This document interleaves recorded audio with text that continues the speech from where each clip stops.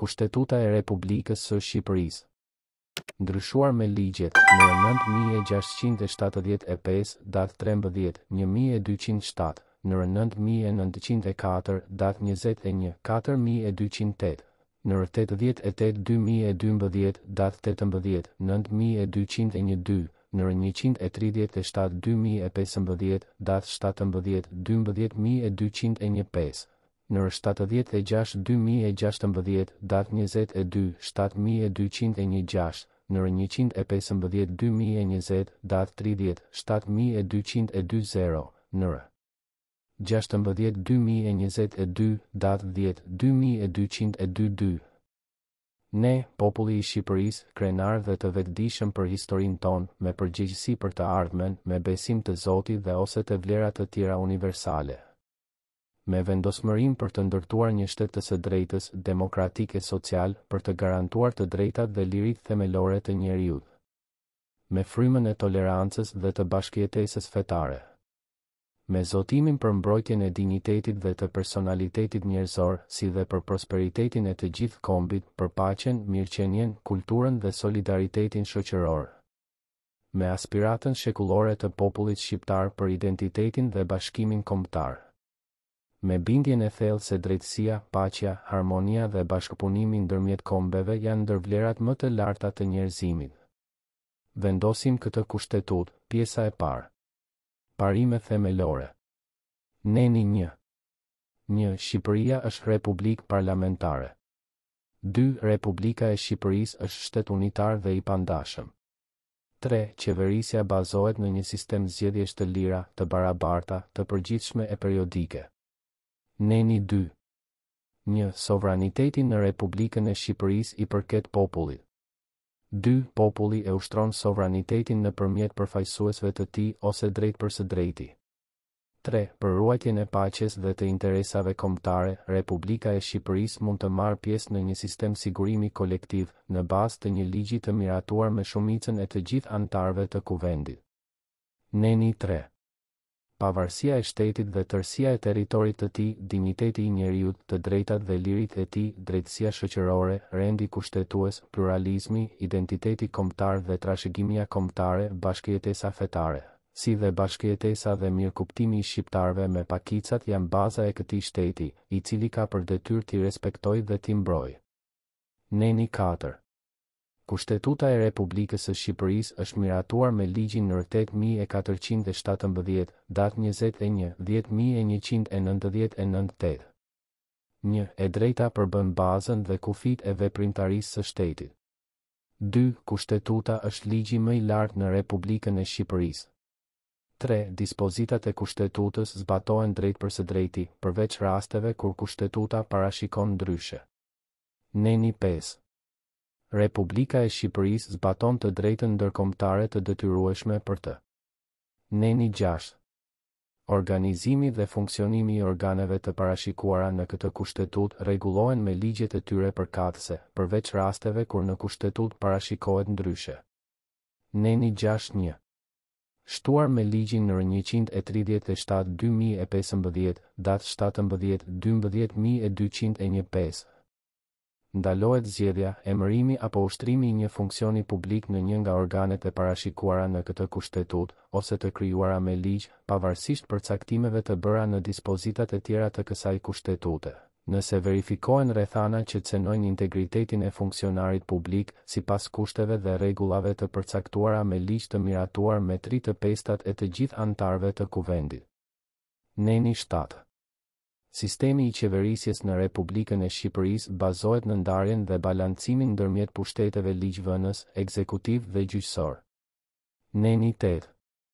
1. Republika e Shqipërisë mbron të drejtat kombëtare të popullit shqiptar që jeton jashtë kufive të saj. 2. Republika e Shqipërisë mbron të drejtat e shtetasve shqiptar me banim të përkohshëm ose të përhershëm jashtë kufive të vet. 3. Republika e Shqipërisë u siguron ndihmën shtetasve shqiptar që jetojnë e punojnë jashtë shtetit për të ruajtur e për të zhvilluar lidhjet me trashëgimin kulturore kombëtare. Neni 9. 1. Partitë politike krijohen lirisht. Organizimi i tyre duhet të përputhet me parimet demokratike.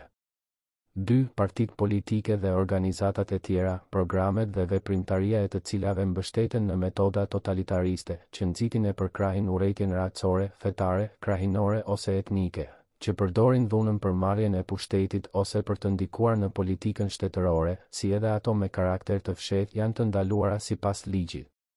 3. Burimet financiare të partive, si dhe shpenzimet e tyre bëhen kurdoher publike. Neni 10.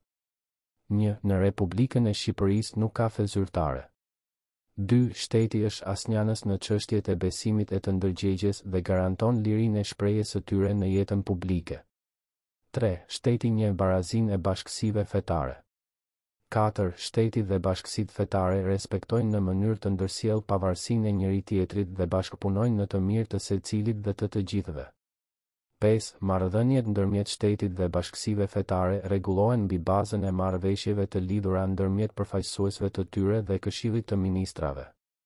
Këto marrëveshje ratifikohen në Kuvend. 6. Bashkësitë fetare janë persona juridike. Ato kanë pavarësi në administrimin e pasurive të tyre sipas parimeve, rregullave dhe kanoneve të tyre, përsa nuk cenohen interesat e të tretëve. Neni 11. Neni 11. Një sistemi ekonomik i Republikës së Shqipërisë bazohet në pronën private e publike, si dhe në ekonominë e tregut dhe në lirinë e veprimtarisë ekonomike. 2. Prona private dhe publike mbrohen njëlloj me ligj. 3. Kufizimet e lirisë së veprimtarisë ekonomike mund të vendosen vetëm me ligj dhe vetëm për arsye të rëndësishme publike. Neni 12. Një. Forcat e armatosura sigurojnë pavarësinë e vendit, si dhe mbrojnë tërësinë territoriale dhe rendin e tij kushtetues. 2. Forcat e armatosura ruajnë asnjësinë në çështjet politike dhe i nënshtrohen kontrollit civil. 3. Asnjë forcë e huaj ushtarake nuk mund të vendoset dhe as të kalojë në territorin shqiptar. Si dhe asnjë forcë ushtarake shqiptare nuk mund të dërgohet jashtë, përveçse me një ligj të miratuar me shumicën e të gjithë anëtarëve të Kuvendit. Neni 13.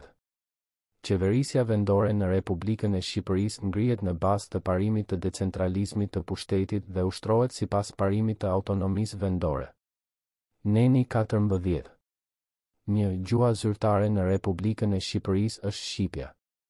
2. Flamuri kombëtar është i kuq me një shqiponjë të zezë dy krenore në mes. 3. Stema e Republikës së Shqipërisë paraqet një shyt me fushë të kuqe me një shqiponjë të zezë dy krenore në mes. Në krye të shytit me ngjyrë të artë është vendosur për krenarja e Skënderbeut. 4. Himni kombëtar është rreth flamurit të përbashkuar. 5. Festa kombëtare e Republikës së Shqipërisë është Dita e Flamurit, 28 nëntori. 6. Kryeqyteti i Republikës së Shqipërisë është Tirana. 7. Forma dhe përmasat e simboleve kombëtare, përmbajtja e tekstit të himnit kombëtar, si dhe përdorimi i tyre rregullohen me ligj. Pjesa e 2. Të drejtat dëhre lirit themelore të njeriut. Këreu i. Parime të përgjithshme. Neni 15. Një. Të drejtat dhe lirit themelore të njeriut janë të pandashme, të patjetërsueshme e të padhunueshme dhe qëndrojnë në themel të gjithë rendit juridik. 2. Organet e pushtetit publik, në përmbushje të detyrave të tyre, duhet të respektojnë të drejtat dhe lirit themelore të njeriut, si dhe të kontribuojnë në realizimin e tyre. Neni 16. Një. Të drejtat e lirit themelore, si dhe detyrimet e parashikuara në Kushtetut për shtetasit shqiptar vlen njëlloj edhe për të huajt e për personat pa shtetësi në territorin e Republikës së Shqipërisë, me përjashtim të rasteve kur Kushtetuta e lidh në mënyrë të posaçme me shtetësinë shqiptare ushtrimin e të drejtave e të lirive të caktuara. 2. Të drejtat dhe lirit themelore, si dhe detyrimet e parashikuara në Kushtetut vlen edhe për personat juridik, për aq sa përputhen me qëllimet e përgjithshme të këtyre personave dhe me thelbin e këtyre të drejtave, lirive dhe detyrimeve. Neni 17. Një. Kufizimet të drejtave dhe lirive të parashikuara në këtë Kushtetut mund të vendosen vetëm me ligj për një interes publik ose për mbrojtjen e të drejtave të tjerëve. Kufizimi duhet të jetë në përpjesëtim me gjendjen që e ka diktuar atë. 2. Këto kufizime nuk mund të cenojnë thelbin e lirive dhe të drejtave dhe në asnjë rast nuk mund të tejkalojnë kufizimet e parashikuara në Konventën Evropiane për të drejtat e njeriut. Neni 18. 1. Të gjithë janë të barabartë përpara ligjit.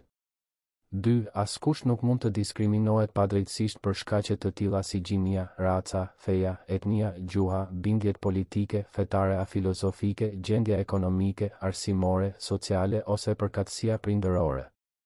3. Askush nuk mund të diskriminohet për shkaqet e përmendura në paragrafin 2, nëse nuk ekziston një përligje e arsyeshme dhe objektive.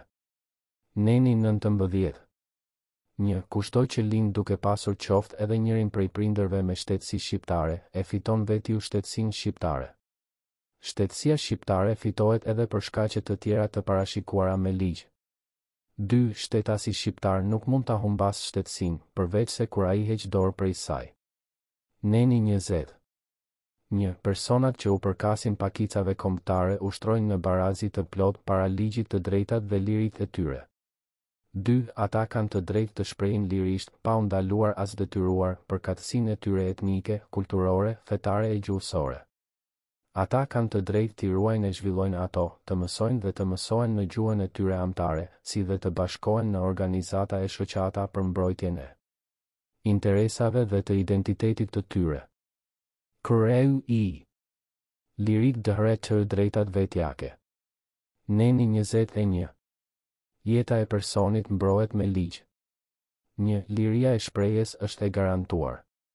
Neni 22.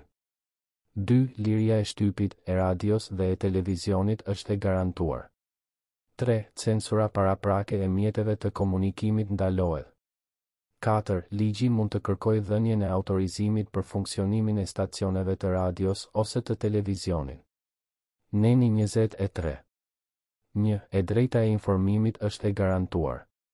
2. Kushdo ka të drejtë, në përputhje me ligjin, të marrë informacion për veprimtarinë e organeve shtetërore, si dhe të personave që ushtrojnë funksione shtetërore. 3. Kujtdo i jepet mundësia të ndjek mbledhjet e organeve të zgjedhura kolektive. Neni 24. 1. Liria e ndërgjegjes dhe e fesë është e garantuar.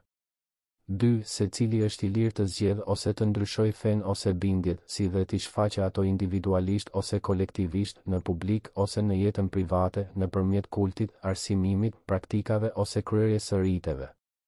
3. Askush nuk mund të detyrohet ose të ndalohet të marrë pjesë në një bashkësi fetare ose në praktikat e saj, si dhe të bëjë publike bindjet ose besimin e tij. Neni 25.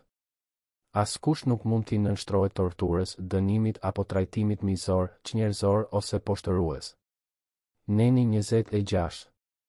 Askujt nuk mund t'i kërkohet të kryejë një punë të detyruar, përveç se në rastet e ekzekutimit të një vendimi gjyqësor, të kryerjes së shërbimit ushtarak, të një shërbimi që rrjedh nga një gjendje lufte, nga një gjendje e jashtëzakonshme ose nga një fatkeqësi natyrore që kërcënon jetën ose shëndetin e njerëzve. Neni 27. 1. Askujt nuk mund t'i hiqet liria, përveç se në rastet dhe sipas procedurave të parashikuara me ligj. 2. Liria e personit nuk mund të kufizohet, përveç se në rastet e mëposhtme. A. Kur është dënuar me burgim nga gjykata kompetente. B. Për mosbatim të urdhrave të ligjshëm të gjykatës ose për mosbatim të ndonjë detyrimi të caktuar me ligj. Sa. Kur ka dyshime të arsyeshme se ka kryer një vepër penale ose për të parandaluar kryerjen prej tij të veprës penale ose largimin e tij pas kryerjes së saj. Që. Për mbikëqyrjen e të miturit për qëllime edukimi ose për shoqërimin e tij në organin kompetent. D. Kur personi është përhapës i një sëmundjeje ngjitse, i pafmendërisht dhe i rrezikshëm për shoqërinë. D. Për hyrje të paligjshme në kufirin shtetëror, si dhe në rastet e dëbimit ose të ekstradimit.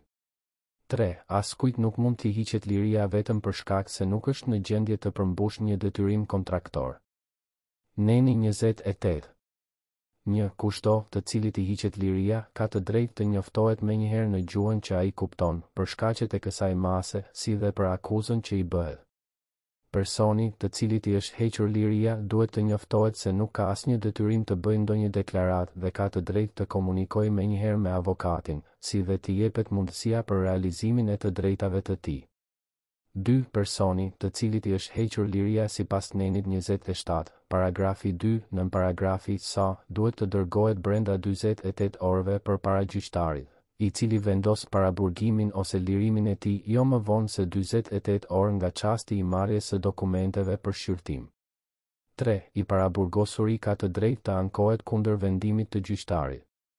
Ai ka të drejtë të gjykohet brenda një afati të arsyeshëm ose të procedohet i lirë përkundrejt një garancie pasurore sipas ligjit. 4. Në të gjitha rastet e tjera, personi, të cilit i hiqet liria në rrugë jashtëgjyqësore, mund t'i drejtohet në çdo kohë gjyqtarit, i cili vendos brenda 48 orëve për ligjshmërinë e kësaj mase. 5. Çdo person, të cilit i është hequr liria sipas nenit 27, ka të drejtën e trajtimit njerëzor dhe të respektimit të dinjitetit të tij. Neni 29. 1. Askush nuk mund të akuzohet ose të deklarohet fajtor për një vepër penale, e cila nuk konsiderohej e tillë me ligj në kohën e kryerjes së saj, me përjashtim të veprave, të cilat në kohën e kryerjes së tyre përbënin krime lufte ose krime kundër njerëzimit sipas së drejtës ndërkombëtare. 2. Nuk mund të jepet një dënim më i rëndë se ai që ka qenë parashikuar me ligj në kohën e kryerjes së veprës penale. 3. Ligji penal favorizues ka fuqi prapa vepruese. Neni 30. Kushdo quhet i pafajshëm përderisa nuk i është provuar fajësia me vendim gjyqësor të formës së prerë. Neni 31. Gjatë procesit penal, kushdo ka të drejtë a. Të vihet në dieni menjëherë dhe hollësisht për akuzën që i bëhet, për të drejtat e tij, si dhe t'i krijohet mundësia për të njoftuar familjen ose të afërmit e tij. B. Të ketë kohën dhe lehtësitë e mjaftueshme për të përgatitur mbrojtjen e vet. C. Të ketë ndihmën pa pagesë të një përkthyesi, kur nuk flet ose nuk kupton gjuhën shqipe. Q. Të mbrohet vetë ose me ndihmën e një mbrojtësi ligjor të zgjedhur prej tij, të komunikojë lirisht dhe privatisht me të, si dhe t'i sigurohet mbrojtja falas, kur nuk ka mjete të mjaftueshme. D. Të bëj pyetje dëshmitarëve të pranishëm dhe të kërkoj paraqitjen e dëshmitarëve, të ekspertëve dhe të personave të tjerë, të cilët mund të sqarojnë faktet. Neni 32. 1. Askush nuk mund të detyrohet të dëshmojë kundër vetvetes ose familjes së vet dhe as të pohojë fajësinë e tij. 2. Askush nuk mund të deklarohet fajtor mbi bazën e të dhënave të mbledhura në mënyrë të paligjshme. Neni 33. 1. Kushdo ka të drejtë të dëgjohet para se të gjykohet. 2. Nga kjo e drejtë nuk mund të përfitojë personi që i fshihet drejtësisë. Neni 34. Askush nuk mund të dënohet më shumë se një herë për të njëjtën vepër penale dhe as të gjykohet sërish, me përjashtim të rasteve kur është vendosur rigjykimi i çështjes nga një gjykatë më e lartë, sipas mënyrës së parashikuar me ligj. Neni 35. 1. Askush nuk mund të detyrohet, përveç se kur e kërkon ligji, të bëjë publike të dhëna që lidhen me personin e tij. 2. Mbledhja, përdorimi dhe bërja publike e të dhënave rreth personit bëhet me pëlqimin e tij, me përjashtim të rasteve të parashikuara me ligj. 3. Kushdo ka të drejtë të njihet me të dhënat e mbledhura rreth tij, me përjashtim të rasteve të parashikuara me ligj. 4. Kushdo ka të drejtë të kërkojë ndreqjen ose fshirjen e të dhënave të pavërteta ose të paplota ose të mbledhura në kundërshtim me ligjin. Neni 36. Liria dhe fshehtësia e korrespondencës ose e çdo mjeti tjetër të komunikimit janë të garantuara. Neni 37. 1. Paprekshmëria e banesës është e garantuar. 2. Kontrollet e banesës, si dhe të mjediseve që njësohen me të, mund të bëhen vetëm në rastet dhe në mënyrat e parashikuara me ligj. 3. Askujt nuk mund t'i bëhet kontroll vetjak jashtë procesit penal, me përjashtim të rasteve të hyrjes në territorin e shtetit dhe të daljes prej tij ose për të mënjanuar një rrezik që i kanoset sigurimit publik. Neni 38. 1. Kushdo ka të drejtë të zgjedhë vendbanimin si dhe të lëvizë lirisht në çdo pjesë të territorit të shtetit. 2. Askush nuk mund të pengohet të dalë lirisht jashtë shtetit. Neni 39. 1. Asnjë shtetas shqiptar nuk mund të dëbohet nga territori i shtetit.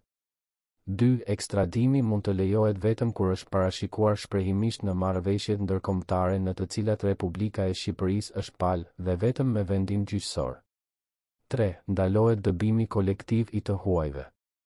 Dëbimi i individëve të huaj lejohet në kushtet e përcaktuara me ligj.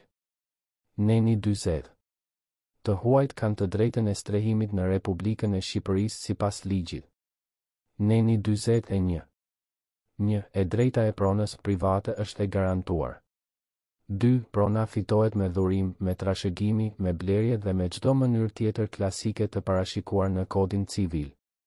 3. Ligji mund të parashikojë shpronësime ose kufizime në ushtrimin e së drejtës së pronës vetëm për interesa publik.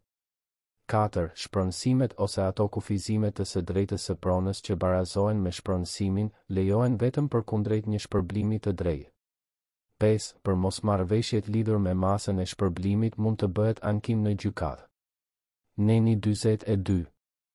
1. Liria, prona dhe të drejtat e njohura me kushtetutë dhe me ligj nuk mund të cenohen pa një proces të rregullt ligjor. 2. Kushto për mbrojtjen e të drejtave, të lirive dhe të interesave të tij kushtetues dhe ligjor, ose në rastin e akuzave të ngritura kundër tij, ka të drejtën e një gjykimi të drejtë dhe publik brenda një afati të arsyeshëm nga një gjykatë e pavarur dhe e paanshme e caktuar me ligj. Neni 43.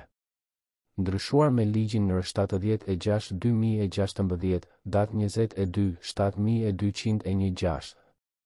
Kushto ka të drejtë të ankohet kundër një vendimi gjyqësor në një gjykatë më të lartë, përveç rasteve kur parashikohet ndryshe në ligj për kundërvajtje të lehta penale, për çështje civile ose administrative me rëndësi ose vlerë të vogël, në përputhje me kushtet e parashikuara në nenin 17 të Kushtetutës. Neni 44.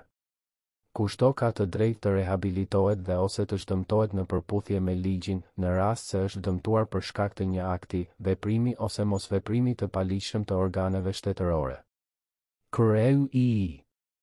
Lirit dëhre të drejtat politike. Neni 45. Ndryshuar paragrafi i 3 me ligjin nr. 137/2015, datë 17/12/1215. Çdo shtetas që ka mbushur 18 vjeç, qoftë edhe ditën e zgjedhjeve, ka të drejtën të zgjedhë dhe të zgjidhet.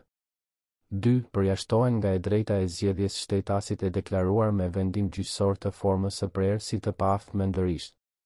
3. Përjashtohen nga e drejta për të zgjedhur shtetasit që janë dënuar me burgim, me vendim përfundimtar të formës së prerë për kryerjen e një krimi, sipas rregullave të përcaktuara me ligj të miratuar me 3/5 e të gjithë anëtarëve të kuvendit. Në raste përjashtimore dhe të justifikuara, ligji mund të parashikojë kufizime të së drejtës për të zgjedhur të shtetasve që vuajnë dënimin me heqje lirie, ose të së drejtës për të zgjedhur paradhënie së një vendimi përfundimtar apo kur shtetasit janë dëbuar për një krim ose për cenim shumë të rëndë dhe serioz të sigurisë publike. 4. Vota është vetjake, e barabartë, e lirë dhe e fshehtë. Neni 46. 1. Kushto ka të drejtë të organizohet kolektivisht për çfarëdo qëllimi të ligjshëm. 2. Regjistrimi në gjykatë i organizatave ose i shoqatave bëhet sipas procedurës së parashikuar me ligj. 3. Organizatat ose shoqatat që ndjekin qëllime antikushtetuese janë të ndaluara sipas ligjit. Neni 47. 1. Liria e tubimeve paqësore dhe pa armë, si dhe e pjesëmarrjes në to është e garantuar. 2. Tubimet paqësore në sheshe dhe në vendet e kalimit publik bëhen sipas procedurave të parashikuara me ligj. Neni 48. Kushto, vetë ose së bashku me të tjerë, mund të drejtojë kërkesa, ankesa ose vërejtje organeve publike, të cilat janë të detyruara të përgjigjen në afatet dhe kushtet e caktuara me ligj. Lirit dëhre të drejtat ekonomike, sociale dëhre kulturore. Neni 49. 1. Secili ka të drejtë të fitojë mjetet e jetesës së tij me punë të ligjshme që e ka zgjedhur ose pranuar vetë. Ai është i lirë të zgjedhë profesionin, vendin e punës, si dhe sistemin e kualifikimit të vetë profesional. 2. Të punësuarit kanë të drejtën e mbrojtjes shoqërore të punës. Neni 50.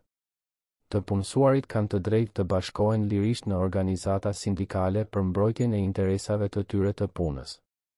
Neni 51. 1. E drejta e të punësuarit për grevë që ka të bëjë me marrëdhëniet e punës është e garantuar. 2. Kufizime për kategori të veçanta të punësuarish mund të vendosen me ligj për t'i siguruar shoqërisë shërbimet e domosdoshme. Neni 52. 1. Kushto ka të drejtën e sigurimeve shoqërore në pleqëri ose kur është i paaftërt për punë, sipas një sistemi të caktuar me ligj. 2. Kushto, kur mbetet pa punë për shkaqe të pavarura nga vullneti i tij dhe kur nuk ka mjete të tjera jetese, ka të drejtën e ndihmës në kushtet e parashikuara me ligj. Neni 53. 1. Kushto ka të drejtë të martohet dhe të ketë familje. 2. Martesa dhe familja gëzojnë mbrojtjen e veçantë të shtetit. 3. Lidhja dhe zgjidhja e martesës rregullohen me ligj. Neni 54. 1. Fëmijët të rinjt, gratë shtatzëna dhe nënat e reja kanë të drejtën e një mbrojtjeje të veçantë nga shteti. 2. Fëmijët e lindur jashtë martese kanë të drejta të barabarta me të lindurit nga martesa. 3. Çdo fëmijë ka të drejtë të jetë i mbrojtur nga dhuna, keqtrajtimi, shfrytëzimi dhe përdorimi për punë, e veçanërisht në moshën minimale për punën e fëmijëve, që mund të dëmtojë shëndetin, moralin ose të rrezikojë jetën a zhvillimin e tij normal. Neni 55. 1. Shtetasit gëzojnë në mënyrë të barabartë të drejtën për kujdes shëndetësor nga shteti. 2. Kushto ka të drejtë për sigurim shëndetësor sipas procedurës së caktuar me ligj. Neni 56. Kushto ka të drejtë të informohet për gjendjen e mjedisit dhe për mbrojtjen e tij. Neni 57. 1. Kushto ka të drejtën për arsimin. 2. Arsimi shkollor i detyrueshëm caktohet me ligj. 3. Arsimi i mesëm i përgjithshëm publik është i hapur për të gjithë. 4. Arsimi i mesëm profesional dhe i lartë mund të kushtëzohet vetëm nga kritere aftësie. 5. Arsimi i detyrueshëm, si dhe arsimi i mesëm i përgjithshëm në shkollat publike është falas. 6. Nxënësit dhe studentët mund të arsimohen edhe në shkolla jo publike të gjitha niveleve, të cilat krijohen e funksionojnë në bazë të ligjit. 7. Autonomia e institucioneve të arsimit të lartë dhe liria akademike janë të garantuara me ligj. Neni 58. 1. Liria e krijimit artistik dhe e kërkimit shkencor, vënia në përdorim, si dhe përfitimi prej arritjeve të tyre janë të garantuara për të gjithë. 2. E drejta e autorit mbrohet me ligj. Këreu dhe objektivat social. Neni 59. 1. Shteti, brenda kompetencave kushtetuese dhe mjeteve që disponon, si dhe në plotësim të nismës dhe të përgjegjësisë private, synon a. Punësimin në kushte të përshtatshme të gjithë personave të aftë për punë. b. Plotësimin e nevojave të shtetasve për strehim. Standardin më të lartë shëndetësor, fizik e mendor të mundshëm. Q. Arsimimin dhe kualifikimin sipas aftësive të fëmijëve dhe të rinjve, si dhe të personave të pazën me punë. D. Një mjedis të shëndetshëm dhe ekologjikisht të përshtatshëm për brezat e sotëm dhe të ardhshëm. D. Shfrytëzimin racional të pyjeve, ujrave, kullotave dhe burimeve të tjera natyrore mbi bazën e parimit të zhvillimit të qëndrueshëm. E. Për kujdesjen dhe ndihmën për të moshuarit, jetimët dhe invalidët. E. Zhvillimin e sportit dhe të veprimtarive ripërtëritse. F. Riaftësimin shëndetësor, edukimin e specializuar dhe integrimin në shoqëritë të paaftëve, si dhe përmirësimin në vazhdimsi të kushteve të tyre të jetesës. G. Mbrojtjen e trashëgimisë kombëtare, kulturore dhe kujdesin e veçantë për gjuhën shqipe. 2. Përmbushja e objektivave social nuk mund të kërkohet drejt për drejt në gjykatë. Ligji përcakton kushtet dhe masën në të cilat mund të kërkohet realizimi i këtyre objektivave. Këreu v. Avokati i popullit. Neni 60. 1. Avokati i popullit mbron të drejtat, liritë dhe interesat e ligjshëm të individit nga veprimet ose mosveprimet e paligjshme e të parregullta të organeve të administratës publike. 2. Avokati i popullit është i pavarur në ushtrimin e detyrës së tij. 3. Avokati i popullit ka buxhet të veçantë, të cilin e administron vetë. Ai e propozon buxhetin sipas ligjit. Neni 61. 1. Avokati i popullit zgjidhet nga 3 të pestat e të gjithë anëtarëve të kuvendit për një periudhë prej 5 vjetësh me të drejtë rizgjedhjeje. 2. Avokati i popullit mund të jetë çdo shtetas shqiptar me arsim të lartë, me njohuri dhe veprimtari të njohura në fushën e të drejtave të njeriut dhe të ligjit. 3. Avokati i popullit gëzon imunitetin e gjyqtarit të gjykatës së lartë. 4. Avokati i popullit nuk mund të bëjë pjesë në asnjë parti politike, nuk mund të kryejë veprimtari tjetër politike, shtetërore ose profesionale dhe as të marrë pjesë në organizmat drejtues të organizatave shoqërore, ekonomike dhe tregtare. Neni 62. 1. Avokati i popullit mund të shkarkohet vetëm me kërkesë të motivuar të jo më pak se 1/3 së deputetëve. 2. Në këtë rast kuvendi vendos me 3/5 e të gjithë anëtarëve të tij. Neni 63. 1. Avokati i popullit paraqet raport vjetor përpara kuvendit. 2. Avokati i popullit raporton përpara kuvendit kur i kërkohet prej këtij, si dhe mund t'i kërkojë kuvendit të dëgjohet për çështje që ai çmon të rëndësishme. 3. Avokati i popullit ka të drejtë të bëjë rekomandime dhe të propozojë masa kur vëren shkelje të drejtave dhe lirive të njerëzit nga administrata publike. 4. Organet dhe funksionarët publik janë të detyruar t'i paraqesin avokatit të popullit të gjitha dokumentet dhe informacionet e kërkuara prej tij. Pjesa e 3. Kuvendi. Kreu i zgjedhja dëhre afati. Neni 64. Ndryshuar me ligjin nr. 9904, datë 21, 4208, nr. 115, 2020, datë 30, 7220. 1. Kuvendi përbëhet nga 140 deputet, të zgjedhur sipas një sistemi zgjedhjesh proporcional me konkurrim rajonal dhe prag kombëtar. 2. Në shpërndarjen e mandateve marrin pjesë subjektet zgjedhore që arrin pragun kombëtar. 3. Zgjedhësit gëzojnë të drejtën për të dhënë votë parapëlqyese për kandidatët e listave shumëemërore.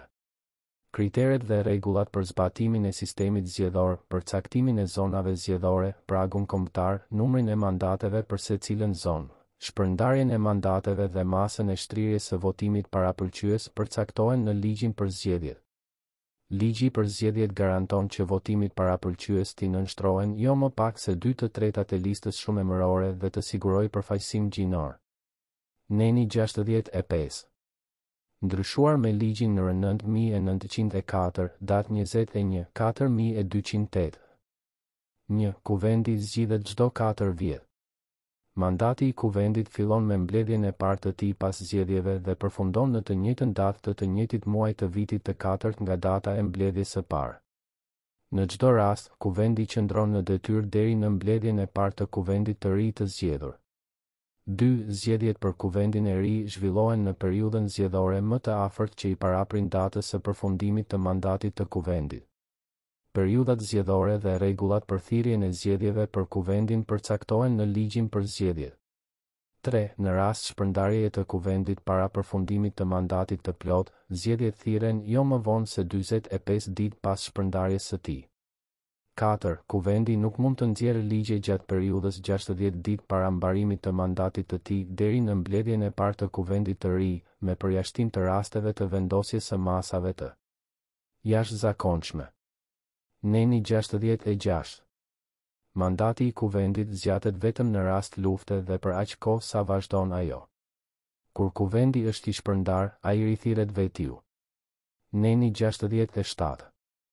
Ndryshuar me ligjin nr. 9904, datë 21, 4208. 1. Presidenti i Republikës e mbledh kuvendin e porsa zgjedhur jo më parë se data e përfundimit të mandatit të kuvendit paraardhës, por jo më vonë se 10 ditë pas mbarimit të këtij mandati. Kur kuvendi paraardhës është shpërndar para mbarimit të mandatit, presidenti i Republikës e mbledh kuvendin e ri jo më vonë se 10 ditë pas shpalljes së rezultatit të zgjedhjeve. 2. Në rast se presidenti i Republikës nuk e ushtron këtë kompetencë, kuvendi vetëm mblidhet në ditën e 10 të afatit të parashikuar në pikën 1 të këtij neni. Kreu i deputetët. Neni 68. Ndryshuar me ligjin nr. 9904, datë 21, 4208, ndryshuar pika 1 me ligjin nr. 115/2020, datë 30, 7220. 1. Kandidatët për deputet paraqiten në nivel zone zgjedhore nga partitë politike ose nga zgjedhësit. Një kandidat mund të paraqitet vetëm për një nga subjektet propozuese, sipas kësaj pike. Rregullat për regjistrimin e kandidatëve për deputet përcaktohen në ligjin për zgjedhjet. 2. Në ligjin për zgjedhjet përcaktohen edhe kriteret dhe rregullat të tjera të nevojshme për organizimin dhe zhvillimin e zgjedhjeve, duke përfshirë ato për regjistrimin e zgjedhësve, zhvillimin e fushatës zgjedhore, administrimin, vlefshmërinë e zgjedhjeve dhe shpalljen e rezultateve të tyre. Neni 69. 1. Nuk mund të kandidojnë as të zgjidhen deputet, pa hequr dorë nga detyra. A. Gjyqtarët, prokurorët. B. Ushtarakët e shërbimit aktiv. S. Punonësit e policisë dhe të sigurimit kombëtar, që përfaqësuesit diplomatik. D. Kryetarët e bashkive dhe të komunave, si dhe prefektët në vendet ku kryejnë detyrat e tyre. D. Kryetarët dhe anëtarët e komisioneve të zgjedhjeve. E. Presidenti i Republikës dhe funksionarët e lartë të administratës shtetërore të parashikuar nga ligji. 2. Mandati i fituar në kundërshtim me paragrafin 1 të këtij neni është i pavlefshëm. Neni 70. 1. Deputetët përfaqësojnë popullin dhe nuk lidhen me asnjë mandat detyrues. 2. Deputetët nuk mund të ushtrojnë njëkohësisht asnjë detyrë tjetër shtetërore, përveç asaj të anëtarit të Këshillit të Ministrave. Rastet e tjera të papajtueshmërisë caktohen me ligj. 3. Deputetët nuk mund të kryejnë asnjë veprim tarifitimprurse që buron nga pasuria e shtetit ose e pushtetit vendor dhe as të fitojnë pasuri të këtyre. 4. Për çdo shkelje të paragrafit 3 të këtij neni, me mocion të kryetarit të kuvendit ose të 1/10 së anëtarëve të tij, kuvendi vendos për dërgimin e çështjes në gjykatën kushtetuese, e cila konstaton papajtueshmërinë. Neni 71. 1. Mandati i deputetit fillon ditën që ai shpallet i zgjedhur nga komisioni përkatës i zgjedhjeve. 2. Mandati i deputetit mbaron ose është i pavlefshëm, sipas rastit. A. Kur ai nuk bën betimin. B. Kur heq dorë nga mandati. S. Kur vërtetohet një nga kushtet e pazgjedhshmërisë ose papajtueshmërisë të parashikuara në nenet 69, 70 paragrafet 2 dhe 3. Q. Kur mbaron mandati i kuvendit. D. Kur mungon pa arsye mbi 6 muaj rresht në kuvend. D. Kur dënohet me vendim gjyqësor të formës së prerë për kryerjen e një krimi. Neni 72. Para fillimit të ushtrimit të mandatit deputetët bëjnë betimin në kuvend. Neni 73. Ndryshuar me ligjin nr. 88/2012, datë 18/9202, ndryshuar paragrafi 3, me ligjin nr. 76/2016, datë 22. 7206. 1. Deputeti nuk mban përgjegjësi për mendimet e shprehura në kuvend dhe votat e dhëna prej tij në ushtrim të funksionin. Kjo dispozit nuk zbatohet në rastin e shpifjes. 2. Deputeti nuk mund të arrestohet ose t'i hiqet liria në çfarëdo lloj forme apo ndaj tij të ushtrohet kontroll personal ose i banesës, pa autorizimin e kuvendit. 3. Deputeti mund të ndalohet ose të arrestohet pa autorizim kur kapet në kryerje e sipër ose menjëherë pas kryerjes së një krimi të rëndë. Prokurori i përgjithshëm ose drejtuesi i prokurorisë së posaçme njofton menjëherë kuvendin, i cili, kur konstaton se nuk ka vend për procedim, vendos përheqjen e masës. 4. Për çështjet e parashikuara në paragrafet 2 dhe 3 të këtij neni, kuvendi mund të diskutojë në seancë me dyert të mbyllura për arsye të mbrojtjes së të dhënave. Vendimi merret me votim të hapur. Kreu i organizimi dëhre funksionimi. Neni 74. 1. Kuvendi i zhvillon punimet vjetore në 2 sesione. Sesioni i parë fillon të hënën e 3 të janarit dhe sesioni i dytë të hënën e parë të shtatorit. 2. Kuvendi mblidhet në sesion të jashtëzakonshëm, kur kërkohet nga presidenti i Republikës, nga kryeministri ose nga 1/5 e të gjithë deputetëve. 3. Sesionet e jashtëzakonshme thirren nga kryetari i kuvendit në bazë të një rendi dite të përcaktuar. Neni 75. 1. Kuvendi zgjedh dhe shkarkon kryetarin e vet. 2. Kuvendi organizohet dhe funksionon sipas rregullores së miratuar nga shumica e të gjithë anëtarëve. Neni 76. 1. Kryetari kryeson debatin, drejton punimet, siguron respektimin e të drejtave të kuvendit dhe të anëtarëve të tij, si dhe përfaqëson kuvendin në marrëdhëniet me të tjerët. 2. Në punësi më i lartë civil i kuvendit është sekretari i përgjithshëm. 3. Shërbimet e tjera të nevojshme për funksionimin e kuvendit kryen nga nëpunës të tjerë, siç përcaktohet në rregulloren e brendshme.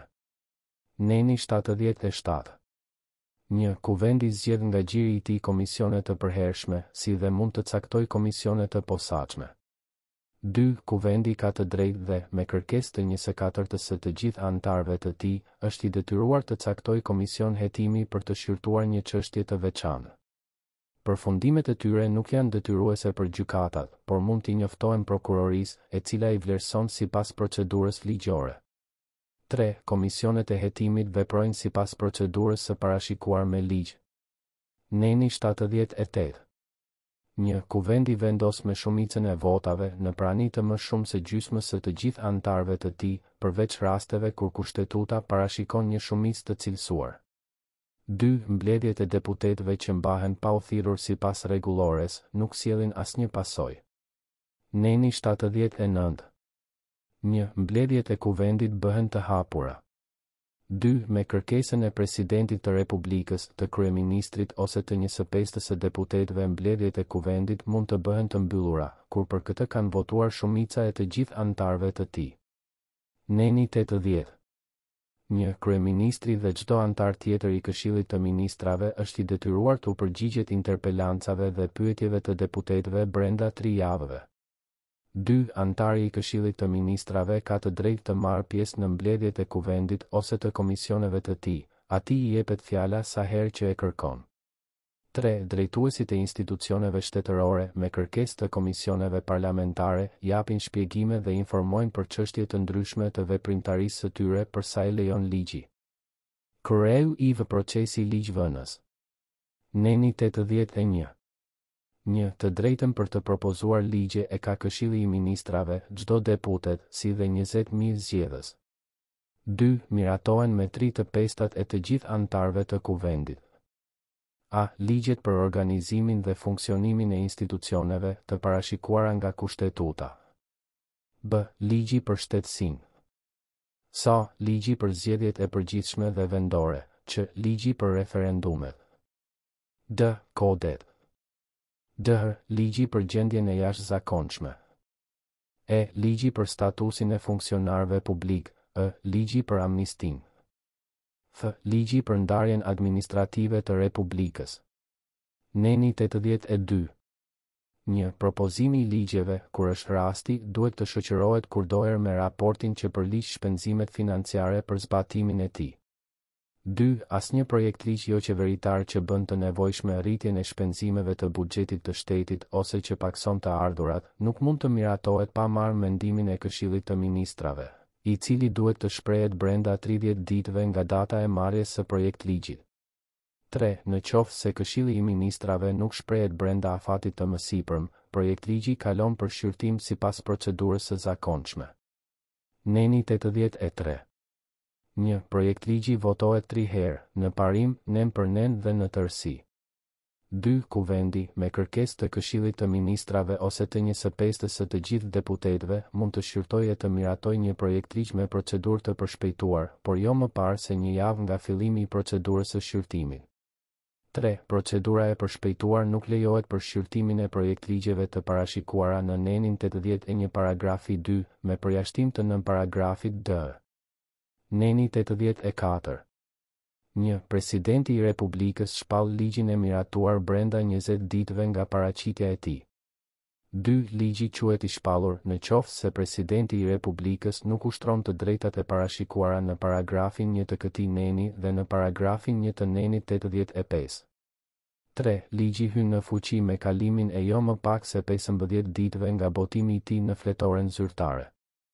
4. Në rastet e masave të jashtëzakonshme, si dhe në rast nevoje e urgjence, kur kuvendi vendos me shumicën e të gjithë anëtarëve dhe Presidenti i Republikës jep pëlqimin, ligji hyn në fuqi menjëherë, vetëm pasi të jetë njoftuar publikisht. Ligji duhet të botohet në numrin më të parë të fletores zyrtare. Neni 85. 1. Presidenti i Republikës ka të drejtë ta kthejë ligjin për rishqyrtim vetëm një herë. 2. Dekreti i presidentit për rishqyrtimin e një ligji e humbet fuqinë, kur kundër tij votojnë shumica e të gjithë anëtarëve të kuvendit. Pjesa e 4. Presidenti i Republikës. Neni 86. 1. Presidenti i Republikës është kryetari i shtetit dhe përfaqëson unitetin e popullit. 2. President mund të zgjidhet vetëm shtetasi shqiptar që nga lindja, me qëndrim jo më pak se 10 vjetët e fundit në Shqipëri dhe që ka mbushur moshën 40 vjeç. Neni 87. Ndryshuar me ligjin nr. 9904, datë 21/4208. 1. Kandidati për president i propozohet kuvendit nga një grup prej jo më pak se 20 deputetësh. Një deputet nuk lejohet të propozojë në të njëjtën kohë më shumë se një kandidat. 2. Presidenti i Republikës zgjidhet me votim të fshehtë dhe pa debat nga kuvendi. Për zgjedhjen e presidentit, kuvendi zhvillon deri në 5 votime. Votimi i parë zhvillohet jo më vonë se 7 ditë nga fillimi i procedurës për zgjedhjen e presidentit. Secili nga votimet e tjera zhvillohet jo më vonë se 7 ditë nga përfundimi pas sukses i votimit pararendës. Votimi quhet i kryer edhe kur në konkurrim nuk paraqitet asnjë kandidat. Në votimin e dytë, të tretë dhe të katërt mund të paraqiten kandidat të rinj, sipas kushteve të pikës 1 të këtij neni. 3. Presidenti zgjidhet në votimin e parë, të dytë ose të tretë kur një kandidat merr jo më pak se 3/5 e votave të gjithë anëtarëve të kuvendit. Në votimin e katërt dhe të pestë zgjidhet president kandidati që siguron më shumë se gjysmën e votave të gjithë anëtarëve të kuvendit. 4. Votimi i 5 zhvillohet kur në votimin e katërt asnjë kandidat nuk ka siguruar shumicën e kërkuar të votave. Votimi i 5 zhvillohet vetëm midis 2 kandidatëve që kanë marrë më shumë vota në votimin e katërt. Në rast se ka më shumë se 2 kandidat me të njëjtin numër votash, kandidati që merr pjesë në votim caktohet me short. Në rast se pas votimit të katërt nuk ka mbetur asnjë kandidat në konkurrim, për këtë votim mund të paraqiten kandidat të rinj, sipas kushteve të pikës 1 të këtij neni. Kur paraqiten më shumë se 2 kandidat, votimi zhvillohet midis 2 kandidatëve që kanë siguruar numrin më të lartë të deputetëve propozues. 5. Në rast se edhe pas votimit të pestë asnjë kandidat nuk siguron shumicën e kërkuar, ose kur pas votimit të katërt pas sukses nuk paraqitet asnjë kandidaturë e re, kuvendi shpërndahet. Zgjedhjet e reja zhvillohen brenda 45 ditëve nga shpërndarja e tij. 6. Kuvendi pasardhës e zgjedh presidentin e Republikës me shumicën e të gjithë anëtarëve të tij. Neni 88. Ndryshuar pika 2, shtuar pika 2 me ligjin nr. 9904, datë 21/4208. 1. Presidenti i Republikës në çdo rast zgjidhet për 5 vjet me të drejtë rizgjedhjeje vetëm një herë. 2. Mandati përfundon në të njëjtën datë të njëjtit muaj të vitit të 5 nga data e betimit si president i Republikës. Mandati i presidentit zgjatet vetëm në kohë lufte dhe për aq kohë sa vazhdon ajo. 2. Procedura për zgjedhjen e presidentit fillon jo më vonë se 60 ditë para mbarimit të mandatit presidencial paraardhës. Kur mandati presidencial përfundon në 6 muajt që i paraprin fundit të mandatit të kuvendit ekzistues, procedura për zgjedhjen e presidentit fillon jo më vonë se 60 ditë para mbarimit të mandatit të kuvendit. 3. Presidenti fillon në detyrë pasi bën betimin para kuvendit, por jo më parë se të ketë mbaruar mandati i presidentit që largohet. Presidenti bën këtë betim. Betohem se do t'i bindem Kushtetutës dhe ligjeve të vendit, do të respektoj të drejtat dhe liritë e shtetasve, do të mbroj pavarësinë e Republikës së Shqipërisë dhe do t'i shërbej interesit të përgjithshëm dhe përparimit të popullit shqiptar.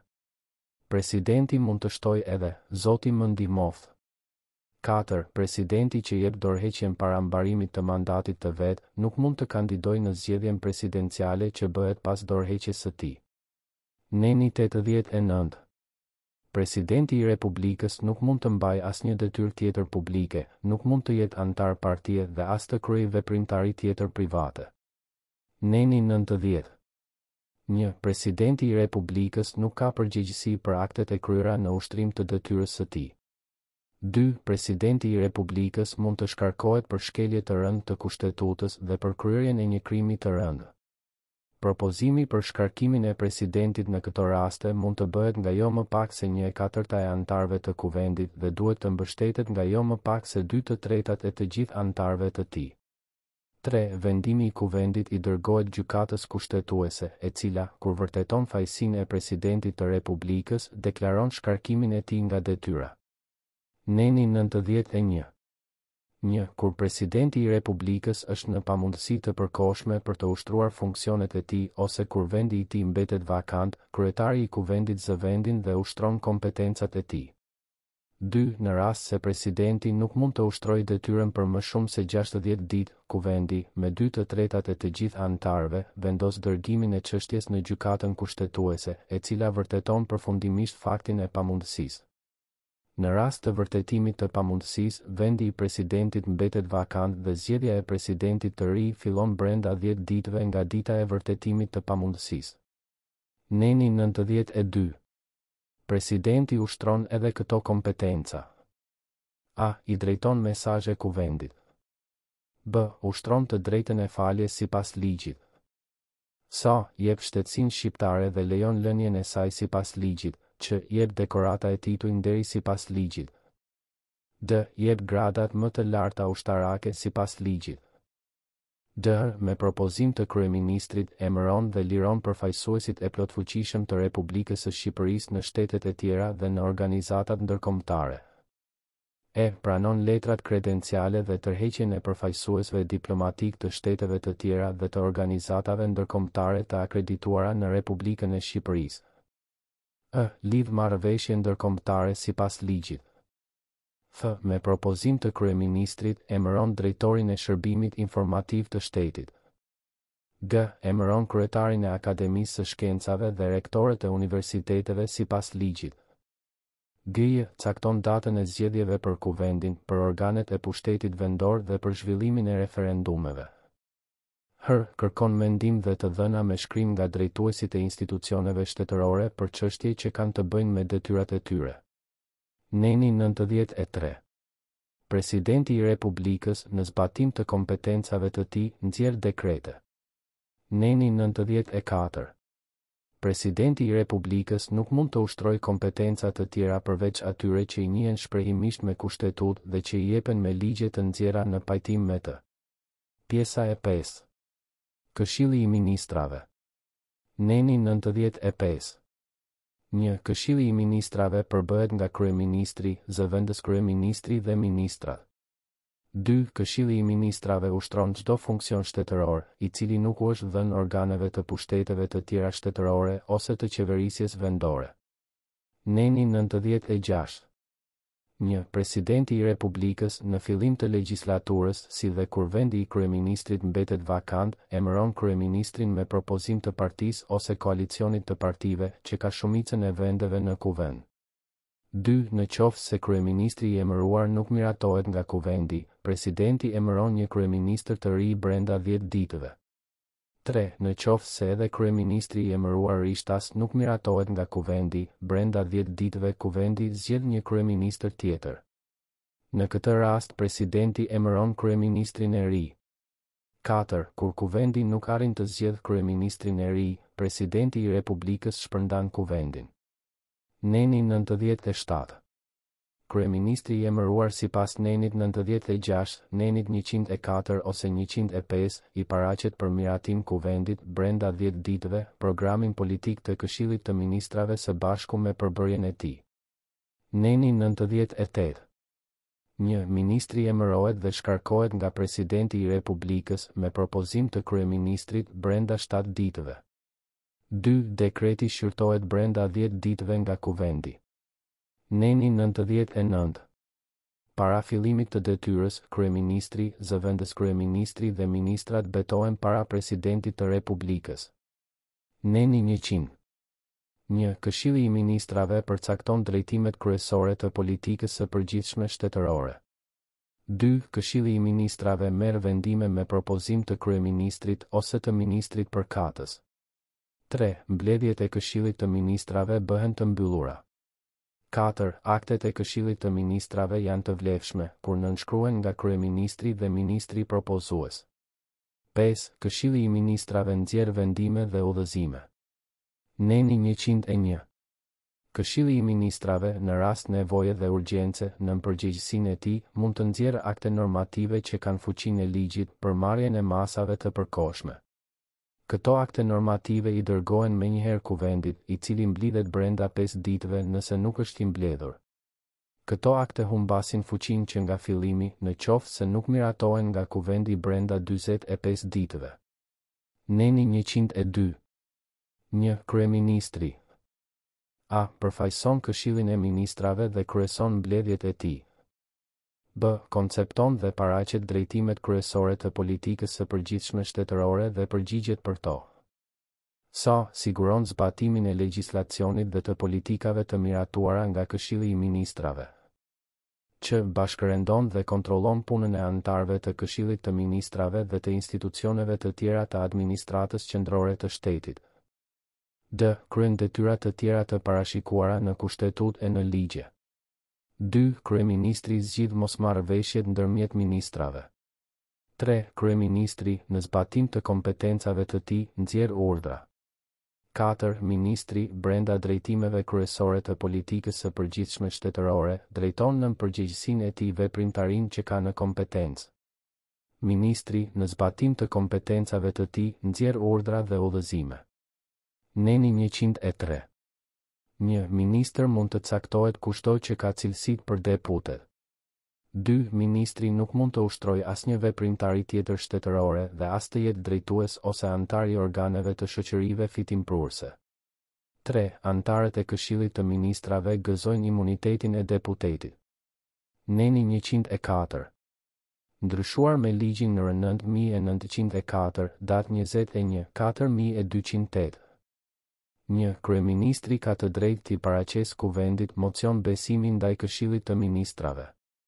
Në rast se mocioni i besimit votohet nga më pak se gjysma e të gjithë anëtarëve të kuvendit, kryeministri, brenda 48 orëve nga votimi i mocionit, i kërkon presidentit të Republikës shpërndarjen e kuvendit. 2. Presidenti shpërndan kuvendin brenda 10 ditëve nga marrja e kërkesës. Kërkesa për mocion besimi nuk mund të paraqitet gjatë periudhës së shqyrtimit të mocionit të mosbesimit, sipas nenit 105. 3. Votimi i mocionit nuk mund të bëhet pa kaluar 3 ditë nga paraqitja e tij. Neni 105. Ndryshuar me ligjin nr. 9904, datë 21/4208. 1. Një e pesta e deputetëve ka të drejtë të paraqesë për votim në kuvend një mocion mosbesimi ndaj kryeministrit në detyrë, duke propozuar një kryeministër të ri. 2. Kuvendi mund të votojë një mocion mosbesimi ndaj kryeministrit vetëm duke zgjedhur me votat e më shumë se gjysmës së të gjithë anëtarëve të tij një kryeministër të ri.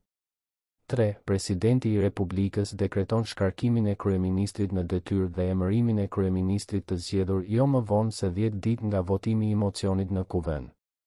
Neni 106. Kryeministri dhe ministrat janë të detyruar të qëndrojnë në detyrë deri në formimin e Këshillit të Ministrave pasardhës. Neni 107. 1. Në punësit publik zbatojnë ligjin dhe janë në shërbim të popullit. 2. Në punësit në administratën publike caktohen me konkurs, me përjashtim të rasteve të parashikuara nga ligji. 3. Garancitë e qëndrimit në detyrë dhe trajtimi ligjor i në punësve publik rregullohen me ligj. Pjesa e 6. Qeverisja vendore. Neni 108. 1. Njësitë e qeverisjes vendore janë komunat ose bashkitë dhe qarqet. Njësitë të tjera të qeverisjes vendore rregullohen me ligj. 2. Ndarjet administrative territoriale të njësive të qeverisjes vendore caktohen me ligj mbi bazën e nevojave e të interesave të përbashkët ekonomik dhe të traditës historike. Kufit e tyre nuk mund të ndryshohen pa u marrë më parë mendimi i popullsisë që banon në to. 3. Komuna dhe bashkia janë njësi bazë të qeverisjes vendore. Ato kryejnë të gjitha detyrat vetëqeverisese, me përjashtim të atyre që me ligj u jepen njësive të tjera të qeverisjes vendore. 4. Vetëqeverisja në njësitë vendore ushtrohet nëpërmjet organeve të tyre përfaqësuese dhe referendumeve vendore. Parimet dhe procedurat për zhvillimin e referendumit vendor parashikohen me ligj në përputhje edhe me nenin 151 paragrafi 2. Neni 109. Ndryshuar pika 1 me ligjin nr. 9675, datë 13/1207. 1. Organet përfaqësuese të njësive bazë të qeverisjes vendore janë këshillat, të cilat zgjidhen çdo 4 vjet me zgjedhje të përgjithshme, të drejtpërdrejta dhe me votim të fshehtë. 2. Organi ekzekutiv i bashkisë ose i komunës është kryetari, i cili zgjidhet drejtpërdrejt nga populli në mënyrën e parashikuar në paragrafin 1 të këtij neni. 3. Të drejtën e zgjedhjes në këshillat vendor dhe si kryetar bashkie ose komune e kanë vetëm shtetasit që janë me banim të përhershëm në territorin e njësisë vendore përkatëse. 4. Organet e njësive të qeverisjes vendore kanë të drejtë të formojnë bashkime dhe institucione të përbashkëta me njëri tjetrin për përfaqësimin e interesave të tyre, të bashkëpunojnë me njësitë vendore të vendeve të tjera, si dhe të përfaqësohen në organizatat ndërkombëtare të pushteteve vendore. Neni 110. Një qarku përbëhet nga disa njësi bazë të qeverisjes vendore me lidhje tradicionale, ekonomike e sociale dhe të interesave të përbashkët. 2. Qarku është njësia ku ndërtohen e zbatohen politikat rajonale dhe ku ato harmonizohen me politikën shtetërore. 3. Organi i përfaqësues i qarkut është Këshilli i qarkut. Bashkitë dhe komunat delegojnë antar në Këshillin e qarkut në përpjestim me popullsinë e tyre, por për çdo rast të paktën një antar. Kryetarët e komunave dhe të bashkive janë kurdoher antar të Këshillit të qarkut. Antarët e tjerë të tij zgjidhen me lista përpjestimore ndër këshilltarët bashkiak ose komunal nga këshillat përkatës. 4. Këshilli i qarkut ka të drejtë të nxjerrë urdhëresa dhe vendime me fuqi detyruese të përgjithshme për qarkun. Neni 111. 1. Njësitë e qeverisjes vendore janë persona juridikë. 2. Njësitë e qeverisjes vendore kanë buxhet të pavarur, i cili krijohet në mënyrën e parashikuar me ligj. Neni 112. 1. Njësive të qeverisjes vendore mund të delegohen me ligj kompetenca të administratës shtetërore. Shpenzimet që kryen për ushtrimin e delegimit përballohen nga shteti. 2. Organeve të qeverisjes vendore mund të vijnë detyrime vetëm në përputhje me ligjin ose sipas marrëveshjeve që ato lidhin. Shpenzimet që lidhen me detyrimet që u vijnë me ligj organeve të qeverisjes vendore përballohen nga buxheti i shtetit. Neni 113. 1. Këshillat komunal, bashkiak dhe të qarkut. A. Rregullojnë dhe administrojnë në mënyrë të pavarur çështjet vendore brenda jurisdiksionit të tyre. B. Ushtrojnë të drejtat e pronës, administrojnë në mënyrë të pavarur të ardhurat e krijuara, si dhe kanë të drejtë të ushtrojnë veprimtari ekonomike. Sa. Kanë të drejtë të mbledhin dhe të shpenzojnë të ardhurat që janë të domosdoshme për ushtrimin e funksioneve të tyre. Q. Kanë të drejtë të vendosin, në përputhje me ligjin, taksa vendore, si dhe nivelin e tyre. D. Caktojnë rregullat për organizimin dhe funksionimin e tyre në pajtim me ligjin. D. Krijojnë simbolet e qeverisjes vendore, si dhe titujt vendor të nderit. E. Ndërmarrin nisma për çështje vendore përpara organeve të caktuara me ligj. 2. Organet e njësive të qeverisjes vendore nxjerrin urdhëresa, vendime dhe urdhra. 3. Të drejtat përveç qeverisje të njësive të qeverisjes vendore mbrohen në gjykatë. Neni 114. Këshilli i ministrave cakton prefektin si përfaqësues të tij në çdo qark. Kompetencat e prefektit caktohen me ligj. Neni 115. 1. Organi i zgjedhur drejtpërdrejt i njësisë qeverisë vendore mund të shpërndahet ose të shkarkohet nga Këshilli i ministrave për shkelje të rënda të Kushtetutës ose të ligjeve. 2. Organi i shpërndar ose i shkarkuar mund të ankohet në gjykatën kushtetuese brenda 15 ditëve, dhe në këtë rast vendimi i Këshillit të ministrave pezullohet. 3. Në rastin e mosuhtrimit të së drejtës së ankimit brenda 15 ditëve, ose në rastin e lënies në fuqi të vendimit të Këshillit të ministrave nga gjykata kushtetuese, Presidenti i Republikës cakton datën e zgjedhjeve në njësinë vendore përkatëse. Pjesa e 7. Aktet normative dëhre marrëveshjet ndërkombëtare. Kreu i aktet normative. Neni 116. 1. Aktet normative që kanë fuqi në të gjithë territorin e Republikës së Shqipërisë janë: A. Kushtetuta. B. Marrëveshjet ndërkombëtare të ratifikuara. Ligjet. Q. Aktet normative të Këshillit të Ministrave. 2. Aktet që nxiren nga organet e pushtetit vendor kanë fuqi vetëm brenda jurisdiksionit territorial që ushtrojnë këto organe. 3. Aktet normative të ministrave dhe të organeve drejtuese të institucioneve të tjera qendrore kanë fuqi në të gjithë territorin e Republikës së Shqipërisë brenda sferës së jurisdiksionit të tyre. Neni 117. 1. Ligjet, aktet normative të Këshillit të Ministrave, të institucioneve të tjera qendrore marrin fuqi juridike vetëm pasi botohen në fletoren zyrtare. 2. Shpallja dhe botimi i akteve të tjera normative bëhet sipas mënyrës së parashikuar me ligj. 3. Marrëveshjet ndërkombëtare që ratifikohen me ligj, shpallen dhe botohen sipas procedurave që parashikohen për ligjet. Shpallja dhe botimi i marrëveshjeve të tjera ndërkombëtare bëhet sipas ligjit. Neni 118. 1. Aktet nënligjore nxiren në bazë dhe për zbatim të ligjeve nga organet e parashikuara në Kushtetutë. 2. Ligji duhet të autorizojë nxjerrjen e akteve nënligjore, të përcaktojë organin kompetent, çështjet që duhen rregulluar, si dhe parimet në bazë të cilave nxiren këto akte. 3. Organi i autorizuar me ligj për të nxjerrë akte nënligjore, siç specifikohet në paragrafin 2 të këtij neni, nuk mund t'ia delegojë kompetencën e tij një organi tjetër. Neni 119. 1. Rregulloret e Këshillit të Ministrave, të ministrive e të institucioneve të tjera qendrore, si dhe urdhrat e kryeministrit, të ministrave e të drejtuesve të institucioneve qendrore kanë karakter të brendshëm dhe janë të detyrueshme vetëm për njësitë administrative që varen prej tyre. 2. Këto akte nxiren në bazë të ligjit dhe nuk mund të shërbejnë si bazë për të marrë vendime në lidhje me individët dhe subjektet e tjera. 3. Rregulloret dhe urdhrat nxiren në bazë dhe për zbatim të akteve që kanë fuqi juridike të përgjithshme. Neni 120. Parimet dhe procedurat për nxjerrjen e akteve juridike vendore parashikohen me ligj. Kreu i marrëveshjet ndërkombëtare. Neni 121. 1. Ratifikimi dhe denoncimi i marrëveshjeve ndërkombëtare nga Republika e Shqipërisë bëhet me ligj në rastet kur ato kanë të bëjnë me a. Territorin, paqen, aleancat, çështjet politike dhe ushtarake. B. Të drejtat dhe liritë e njeriut, si edhe detyrimet e shtetasve, siç parashikohen në Kushtetutë. C. Antarësimin e Republikës së Shqipërisë në organizatat ndërkombëtare, që marrjen përsipër të detyrimeve financiare nga Republika e Shqipërisë. D. Miratimin, ndryshimin, plotësimin ose shfuqizimin e ligjeve. 2. Kuvendi, me shumicën e të gjithë anëtarëve, mund të ratifikojë edhe marrëveshje të tjera ndërkombëtare që nuk parashikohen në paragrafin 1 të këtij neni. 3. Kryeministri e njofton Kuvendin sa herë që Këshilli i Ministrave nënshkruan një marrëveshje ndërkombëtare që nuk ratifikohet me ligj.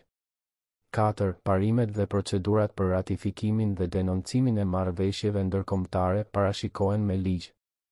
Neni 122. 1. Çdo marrëveshje ndërkombëtare e ratifikuar përbën pjesë të sistemit të brendshëm juridik pasi botohet në fletoren zyrtare të Republikës së Shqipërisë. Ajo zbatohet në mënyrë të drejtpërdrejtë, përveç rasteve kur nuk është e vetëzbatueshme dhe zbatimi i saj kërkon nxjerrjen e një ligji. Ndryshimi, plotësimi dhe shfuqizimi i ligjeve të miratuara me shumicën e të gjithë anëtarëve të Kuvendit për efekt të ratifikimit të marrëveshjeve ndërkombëtare bëhet me të njëjtën shumicë. 2. Një marrëveshje ndërkombëtare e ratifikuar me ligj ka epërsi mbi ligjet e vendit që nuk pajtohen me të. 3. Normat e nxjerra prej një organizate ndërkombëtare kanë epërsi, në rast konflikti, mbi të drejtën e vendit, kur në marrëveshjen e ratifikuar nga Republika e Shqipërisë për pjesëmarrjen në atë organizatë, parashikohet shprehimisht zbatimi i drejtpërdrejtë i normave të nxjerra prej asaj. Neni 123. 1. Republika e Shqipërisë, në bazë të marrëveshjeve ndërkombëtare, u delegon organizatave ndërkombëtare kompetenca shtetërore për çështje të caktuara. 2. Ligji me të cilin ratifikohet një marrëveshje ndërkombëtare, siç parashikohet në paragrafin 1 të këtij neni, miratohet me shumicën e të gjithë anëtarëve të Kuvendit. 3. Kuvendi mund të vendosë që ratifikimi i një marrëveshjeje të tillë të bëhet me referendum. Pjesa e 8. Gjykata kushtetuese. Neni 124. Ndryshuar me ligjin nr. 76/2016, datë 22/7201. 1. Gjykata kushtetuese zgjidh mosmarrëveshjet kushtetuese dhe bën interpretimin përfundimtar të Kushtetutës. 2. Gjykata kushtetuese i nënshtrohet vetëm Kushtetutës. 3. Gjykata kushtetuese ka buxhet të veçantë, të cilin e administron në mënyrë të pavarur. Neni 125. Ndryshuar me ligjin nr. 76/2016, datë 22/7201. 1. Gjykata kushtetuese përbëhet nga 9 anëtar. 3 anëtar emërohen nga Presidenti i Republikës, 3 anëtar zgjidhen nga Kuvendi dhe 3 anëtar zgjidhen nga Gjykata e Lartë. Anëtarët përzgjidhen ndërmjet kandidatëve të renditur në 3 vendet e para të listës nga Këshilli i Emërimeve në Drejtësi, sipas ligjit. 2. Kuvendi zgjedh gjyqtarin e gjykatës kushtetuese me jo më pak se 3/5 e të gjithë anëtarëve të tij. Nëse Kuvendi nuk zgjedh gjyqtarin brenda 30 ditëve nga paraqitja e listës nga Këshilli i Emërimeve në Drejtësi, kandidati i renditur i pari në listë shpallet i emëruar. 3. Gjyqtarët e gjykatës kushtetuese qëndrojnë në detyrë për 9 vjet, pa të drejtë riemërimi. 4. Gjyqtarët e gjykatës kushtetuese duhet të kenë arsim të lartë juridik, të paktën 15 vjet përvojë pune si gjyqtar, prokuror, avokat, profesor ose lektor të së drejtës në punës të nivelit të lartë në administratën publike, me një veprimtari të spikatur në fushën e së drejtës kushtetuese, të drejtave të njeriut ose në sfera të tjera të së drejtës. 5. Gjyqtari nuk duhet të ketë mbajtur funksione politike në administratën publike ose pozicione drejtuese në një parti politike gjatë 10 vjetëve të fundit përpara kandidimit. Kriteret të tjera, si dhe procedura për emërimin dhe zgjedhjen e gjyqtarëve të gjykatës kushtetuese rregullohen me ligj. 6. Përbërja e gjykatës kushtetuese për të rihet çdo 3 vjet me 1/3 e saj, sipas procedurës së përcaktuar me ligj. 7. Gjyqtari i gjykatës kushtetuese vazhdon në detyrë deri në zgjedhjen e pasardhësit të tij, me përjashtim të rasteve të parashikuara në nenin 127, paragrafi 1, në paragrafet sa, q, d dhe d. Neni 126. Ndryshuar me ligjin nr. 88/2012, datë 18/9201 dhe me ligjin nr. 76/2016, datë 22/7201. Gjyqtari i gjykatës kushtetuese gëzon imunitet për mendimet e shprehura dhe vendimet e marra në ushtrim të funksioneve të tij, përveç rasteve kur ai ka vepruar për një interes vetjak ose me keqbesim. Neni 127. Ndryshuar me ligjin nr. 76/2016, datë 22/7201. 1. Mandati i gjyqtarit të gjykatës kushtetuese mbaron kur: A. Mbush moshën 70 vjeç. B. Përfundon mandatin 9 vjeçar. S. Jep dorëheqjen. Q. Shkarkohet sipas parashikimeve të nenit 128 të Kushtetutës. D. Vërtetohen kushtet e pazgjedhshmërisë dhe të papajtueshmërisë në ushtrimin e funksionit. D. Vërtetohet fakti i pamundësisë për të ushtruar detyrën. 2. Mbarimi i mandatit të gjyqtarit të gjykatës kushtetuese deklarohet me vendim të gjykatës kushtetuese. 3. Në rast se vendi i gjyqtarit mbetet vakant, organi i emërtesës emëron një gjyqtar të ri, i cili qëndron në detyrë deri në përfundimin e mandatit të gjyqtarit të larguar. Neni 128. Ndryshuar me ligjin nr. 76/2016, datë 22/7201. 1. Gjyqtari i gjykatës kushtetuese mban përgjegjësi disiplinore sipas ligjit. 2. Procesi disiplinor ndaj gjyqtarit zhvillohet nga gjykata kushtetuese, e cila vendos për shkarkimin e tij kur: A. Konstaton shkelje të rënda profesionale ose etike që diskreditojnë pozitën dhe figurën e gjyqtarit gjatë ushtrimit të mandatit. B. Dënohet me vendim gjyqësor të formës së prerë për kryerjen e një krimi. 3. Gjyqtari i gjykatës kushtetuese pezullohet nga detyra me vendim të gjykatës kushtetuese kur: A. Ndaj tij caktohet masa e sigurimit personal, arrest në burg ose arrest në shtëpi për kryerjen e një vepre penale. B. Ai merr cilësinë e të pandehurit për një krim të kryer me dashje. Sa fillon procedimi disiplinor sipas ligjit. Neni 129. Gjyqtari I gjykatës kushtetuese fillon detyrën pasi bën betimin para presidentit të Republikës. Neni 130. Ndryshuar me ligjin nr. 76/2016, datë 22/7216. Qenia gjyqtari I gjykatës kushtetuese nuk pajtohet me asnjë veprimtari tjetër politike, shtetërore, si dhe me veprimtari profesionale që ushtrohen kundrejt pagesës me përjashtim të atyre të mësimdhënies akademike dhe shkencore sipas ligjit. Neni 131. Ndryshuar shkronja e me ligjin nr. 137/2015, datë 17/12/1215 dhe ndryshuar nën paragrafi f dhe shtuar paragrafi 2 me ligjin nr. 76/2016, datë 22/72/1216. Gjykata kushtetuese vendos për a. Pajtueshmërinë e ligjit me Kushtetutën ose me marrëveshjet ndërkombëtare, siç parashikohet në nenin 122. B. Pajtueshmërinë e marrëveshjeve ndërkombëtare me Kushtetutën para ratifikimit të tyre. Sa. Pajtueshmërinë e akteve normative të organeve qendrore dhe vendore me Kushtetutën dhe me marrëveshjet ndërkombëtare. Q. Mosmarrëveshjet e kompetencës ndërmjet pushteteve, si dhe ndërmjet pushtetit qendror dhe qeverisjes vendore. D. Kushtetutshmërinë e partive dhe të organizatave të tjera politike, si dhe të veprimtarisë së tyre, sipas nenit 9 të kësaj kushtetute. D. Shkarkimin nga detyrat të presidentit të Republikës dhe vërtetimin e pamundësisë së ushtrimit të funksioneve të tij. E. Çështjet që lidhen me zgjedhshmërinë dhe papajtueshmërinë në ushtrimin e funksioneve të presidentit të Republikës, të deputetëve, të funksionarëve të organeve të parashikuara në kushtetutë, si dhe me verifikimin e zgjedhjes së tyre. E. Kushtetutshmërinë e referendumit dhe verifikimin e rezultateve të tij. F. Gjykimin përfundimtar të ankesave të individëve kundër çdo akti të pushtetit publik ose vendimi gjyqësor që cenon të drejtat dhe liritë themelore të garantuara në kushtetutë, pasi të jenë shtëruar të gjitha mjetet juridike efektive për mbrojtjen e këtyre të drejtave, përveç se kur parashikohet ndryshe në kushtetutë.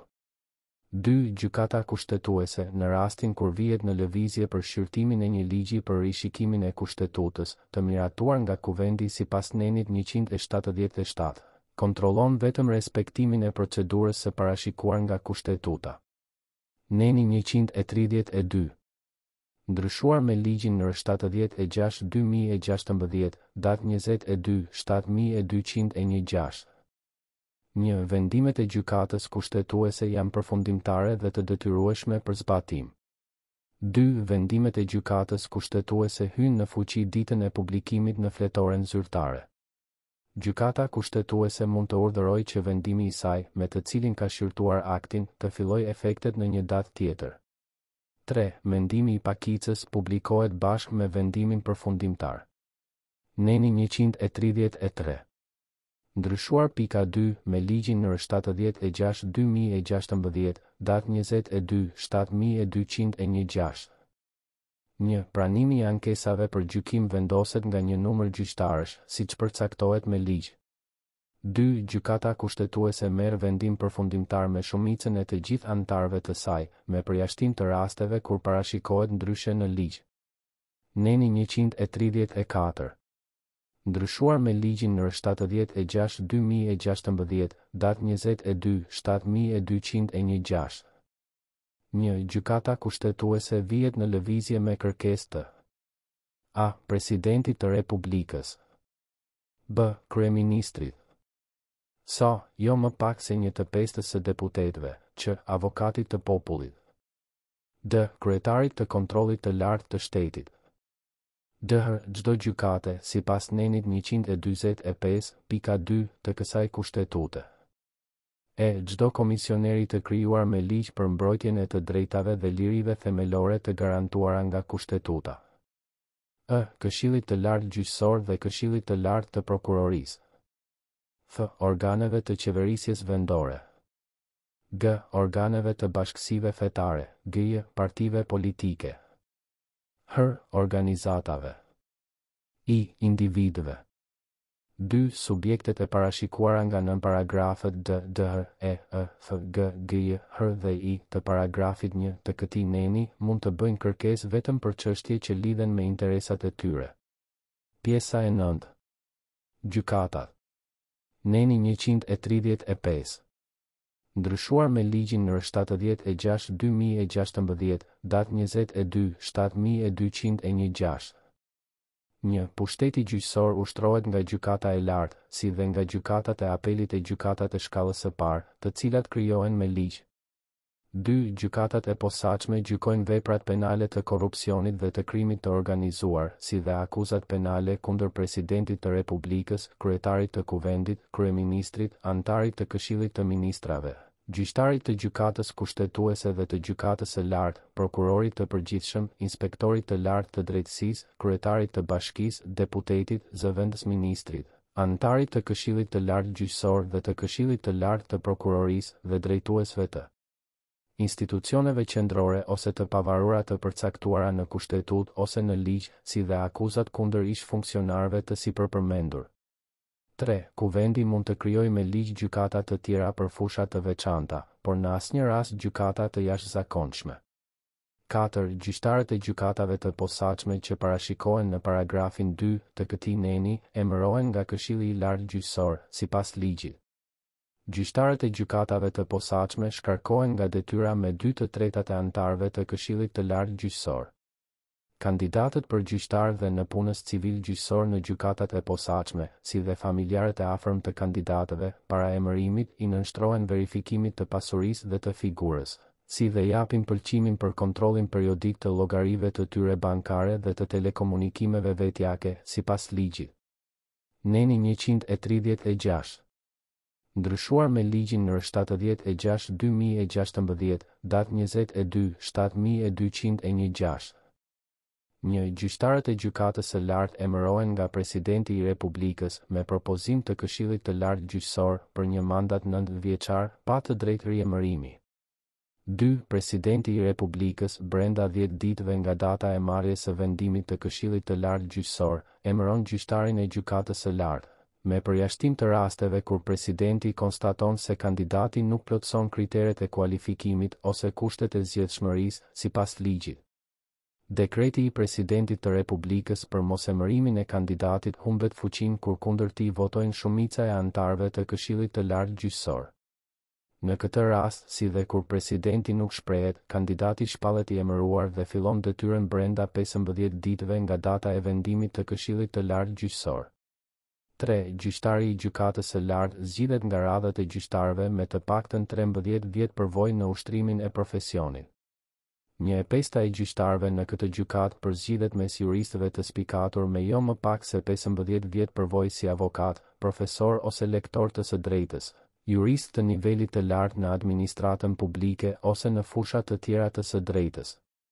Kandidatët që përzgjidhen nga radhët e juristëve duhet të kenë gradë shkencore në drejtësi. 4. Kandidati jo gjyqtar nuk duhet të ketë mbajtur funksione politike në administratën publike ose pozicione drejtuese në parti politike gjatë 10 vjetëve të fundit para kandidimit. Kriteret të tjera dhe procedura e përzgjedhjes së gjyqtarit parashikohen me ligj. 5. Gjyqtari i gjykatës së lartë qëndron në detyrë deri në emërimin e pasardhësit, përveç rasteve të parashikuara në nenin 139, paragrafi 3, në paragrafet sa, q, d dhe d. Neni 136a. Shtuar me ligjin nr. 76/2016, datë 22/7216. 1. Gjyqtar mund të jenë shtetasit shqiptar që emërohen nga Këshilli i Lartë Gjyqësor pas përfundimit të shkollës së magjistraturës dhe pas kryerjes së procesit të verifikimit paraprak të pasurisë dhe të figurës së tyre, sipas ligjit. 2. Kriteret të tjera për përzgjedhjen dhe emërimin e gjyqtarëve parashikohen me ligj. Neni 137. Ndryshuar me ligjin nr. 88/2012, datë 18/9212 dhe nr. 76/2016, datë 22/7216. Gjyqtari gëzon imunitet për mendimet të shprehura dhe vendimet e marra në ushtrimin e funksioneve të tij, përveç rasteve të dhënies qëllimisht të një vendimi si pasojë e një interesi vetjak ose keqbesimi. Neni 138. Ndryshuar me ligjin nr. 76/2016, datë 22/7216. Paga dhe përfitimet e tjera të gjyqtarit nuk mund të ulen, përveç rasteve kur a. Nevojitet marrja e masave të përgjithshme ekonomiko-financiare për të shmangur situata të vështira financiare të vendit ose emergjenca të tjera kombëtare. B. Gjyqtari kthehet në detyrën që mbante para emërimit. Sa i jepet një masë disiplinore ose vlerësohet i pamjaftueshëm profesionalisht sipas ligjit. Neni 139. Ndryshuar me ligjin nr. 76/2016, datë 22/7216. 1. Mandati i gjyqtarit të gjykatës së lartë mbaron në rastet e mëposhtme. A. Mbush moshën e pensionit. B. Përfundon mandatin 9 vjeçar. Sa. Jep dorëheqjen. Q. Shkarkohet sipas parashikimeve të nenit 140 të Kushtetutës. D. Vërtetohen kushtet e pasgjedhshmërisë dhe të papajtueshmërisë në ushtrimin e funksionit. D. Vërtetohet fakti i pamundësisë për të ushtruar detyrën. 2. Mbarimi i mandatit të anëtarit deklarohet me vendim të Këshillit të Lartë Gjyqësor. 3. Kur vendi i anëtarit mbetet vakant, organi që ka emëruar anëtarin paraardhës sipas nenit 147 emëron një anëtar të ri, i cili qëndron në detyrë deri në përfundimin e mandatit të anëtarit të larguar. 4. Anëtari i Këshillit të Lartë Gjyqësor qëndron në detyrë deri në emërimin e pasardhësit, përveç rasteve të parashikuara në nënparagrafet sa, q, d dhe d të paragrafit 1 të këtij neni. Neni 147 sa. Shtuar me ligjin nr. 76/2016, datë 22/7216. 1. Anëtari i Këshillit të Lartë Gjyqësor mban përgjegjësi disiplinore sipas ligjit. 2. Ai shkarkohet nga gjykata kushtetuese kur a. Kryen shkelje të rënda profesionale ose etike. B. Është dënuar me vendim gjyqësor të formës së prerë për kryerjen e një krimi. 3. Anëtari i Këshillit të Lartë Gjyqësor pezullohet nga detyra me vendim të gjykatës kushtetuese kur a. Ndaj tij caktohet masa e sigurimit personal, arrest në burg ose arrest në shtëpi për kryerjen e një vepre penale. B. Ai merr cilësinë e të pandehurit për një krim të rënd të kryer me dashje. Sa. Fillon procedimi disiplinor sipas ligjit. Neni 147 q. Shtuar me ligjin nr. 76/2016, datë 22/7216. Që një anëtar i Këshillit të Lartë Gjyqësor nuk pajtohet me asnjë veprimtari tjetër politike ose shtetërore, si dhe veprimtari profesionale që ushtrohet kundrejt pagesës me përjashtim të veprimtarisë mësimdhënëse, akademike dhe shkencore, sipas ligjit. Neni 147 d. Shtuar me ligjin nr. 76/2016, datë 22/7216. 1. Inspektori i lartë i drejtësisë është përgjegjës për verifikimin e ankesave, hetimin me nismë të shkeljeve dhe fillimin e procedimit disiplinor ndaj gjyqtarëve dhe prokurorëve të të gjitha niveleve, anëtarëve të Këshillit të Lartë Gjyqësor, anëtarëve të Këshillit të Lartë të Prokurorisë dhe të prokurorit të përgjithshëm, sipas procedurës së përcaktuar me ligj. 2. Inspektori i lartë i drejtësisë është përgjegjës edhe për inspektimin institucional të gjykatave dhe të zyrave të prokurorisë. 3. Inspektori i lartë i drejtësisë zgjidhet me 3 të pestat e të gjithë anëtarëve të kuvendit për një periudhë 9 vjeçare, pa të drejtë rizgjedhjeje nga radhët e juristëve të spikatur me jo më pak se 15 vjet përvojë pune në profesion me integritet të lartë moral dhe profesional. Ai nuk duhet të ketë mbajtur funksione politike në administratën publike ose pozicione drejtuese në parti politike gjatë 10 vjetëve të fundit përpara kandidimit. 4. Inspektori i lartë i drejtësisë zgjidhet nga lista e 5 kandidatëve të përzgjedhur dhe renditur mbi bazën e meritave nga Këshilli i Emërimeve në Drejtësi, sipas një procedure transparente dhe publike. Në rast se kuvendi nuk arrin shumicën prej 3 të pestave për asnjë prej kandidatëve brenda 30 ditëve nga paraqitja e listës, kandidati i renditur i pari shpallet i emëruar. 5. Inspektori i lartë i drejtësisë gëzon statusin e gjyqtarit të gjykatës së lartë. 6. Procedura e vendimmarrjes nga inspektori i lartë i drejtësisë rregullohet me ligj. Ankimet ndaj vendimeve lidhur me masat disiplinore ndaj inspektorëve të tjerë shqyrtohen nga gjykata kushtetuese. Neni 147 dr.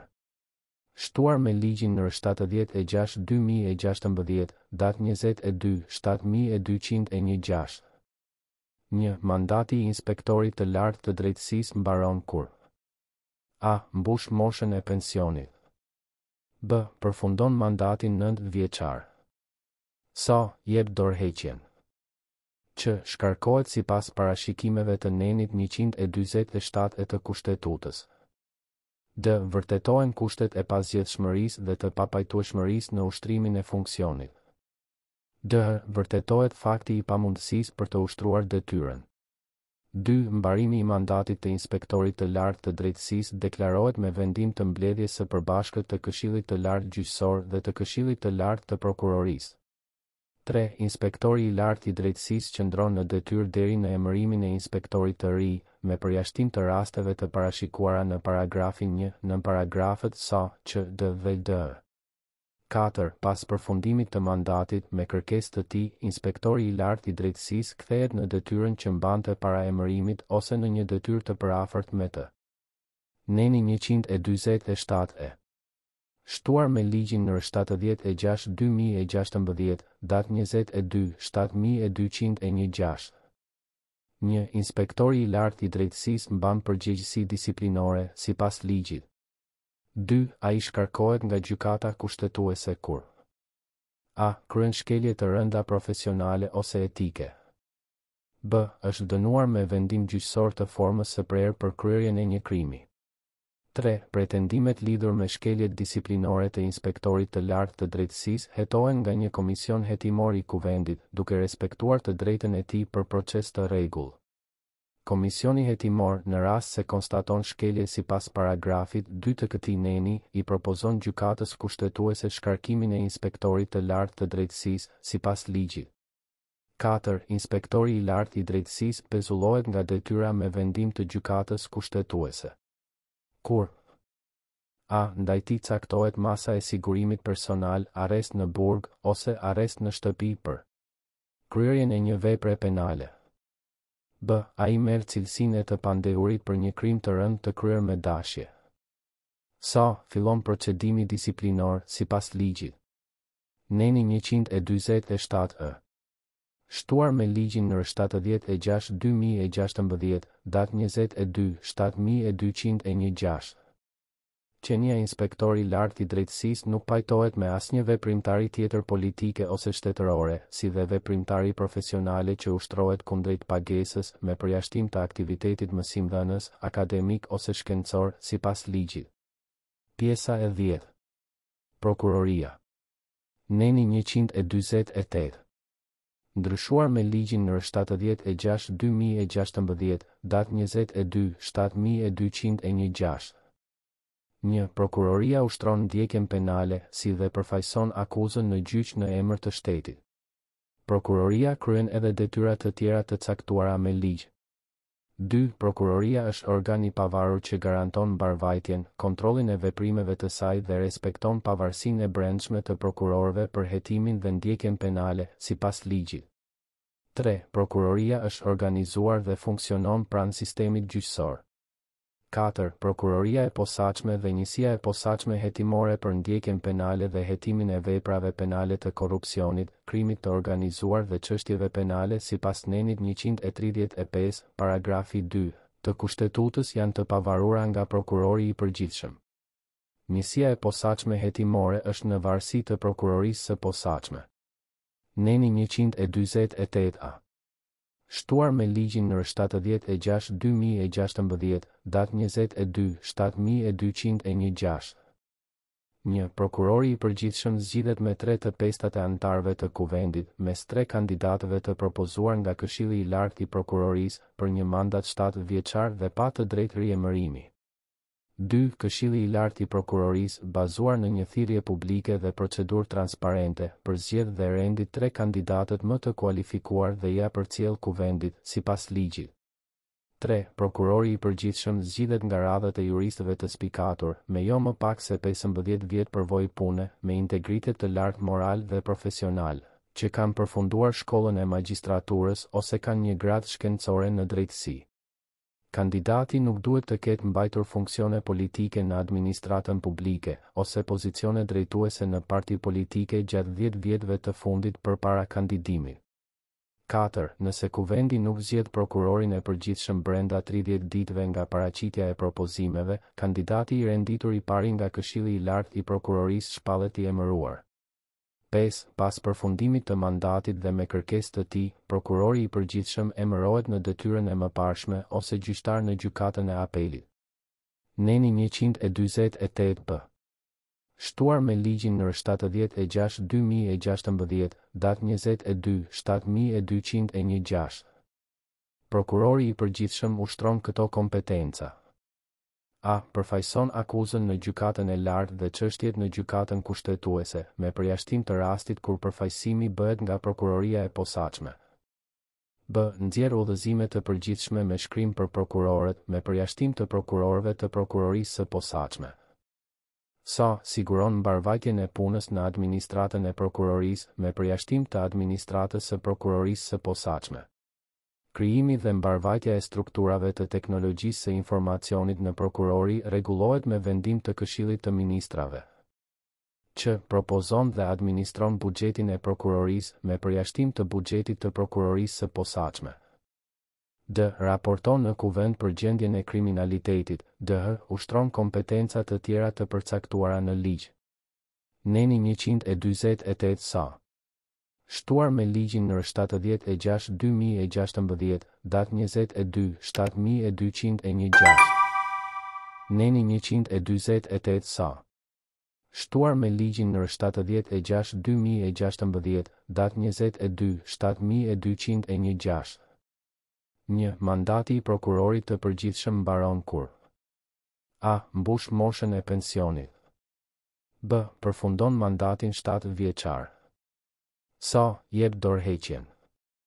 Q. Shkarkohet sipas nenit 149 sa të Kushtetutës. D. Vërtetohen kushtet e pazgjedhshmërisë dhe të papajtueshmërisë në ushtrimin e funksionit. D. Vërtetohet fakti I pamundësisë për të ushtruar detyrën. 2. Mbarimi I mandatit deklarohet me vendim të Këshillit të Lartë të Prokurorisë. Neni 148 q. Shtuar me ligjin nr. 76/2016, datë 22/72/201. 1. Prokuror mund të jenë shtetasit shqiptar që emërohen nga Këshilli I Lartë I Prokurorisë pas përfundimit të shkollës së magjistraturës dhe pas kryerjes së procesit të verifikimit paraprak të pasurisë dhe të figurës së tyre, sipas ligjit. 2. Kriteret e tjera për përzgjedhjen dhe emërimin e prokurorëve parashikohen me ligj. Neni 148 d. Shtuar me ligjin nr. 76/2016, datë 22/72/201.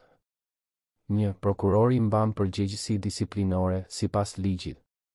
2. Prokurori shkarkohet nga Këshilli I Lartë I Prokurorisë kur A. Kryen shkelje të rënda profesionale ose etike që diskreditojnë pozitën dhe figurën e prokurorit gjatë ushtrimit të detyrës. B. Është dënuar me vendim gjyqësor të formës së prerë për kryerjen e një krimi. 3. Kundër vendimit të shkarkimit bëhet ankim në gjykatën kushtetuese. 4. Prokurori I pezullohet nga detyra me vendim të Këshillit të Lartë të Prokurorisë kur A. Ndaj tij caktohet masa e sigurimit personal, arrest në burg ose arrest në shtëpi për kryerjen e një vepre penale. B. Ai merr cilësinë e të pandehurit për një krim të rënd të kryer me dashje. Sa. Fillon procedimi disiplinor sipas ligjit. Neni 148 d. Shtuar me ligjin nr. 76/2016, datë 22/72/201. 1. Prokuroria e posaçme ushtron ndjekjen penale dhe përfaqëson akuzën para gjykatave të posaçme të parashikuara në nenin 135.2 të Kushtetutës, si dhe para gjykatës së lartë. 2. Prokuroria e posaçme përbëhet nga të paktën 10 prokurorë, të cilët emërohen nga Këshilli I Lartë I Prokurorisë për 9 vjet, pa të drejtë riemërimi.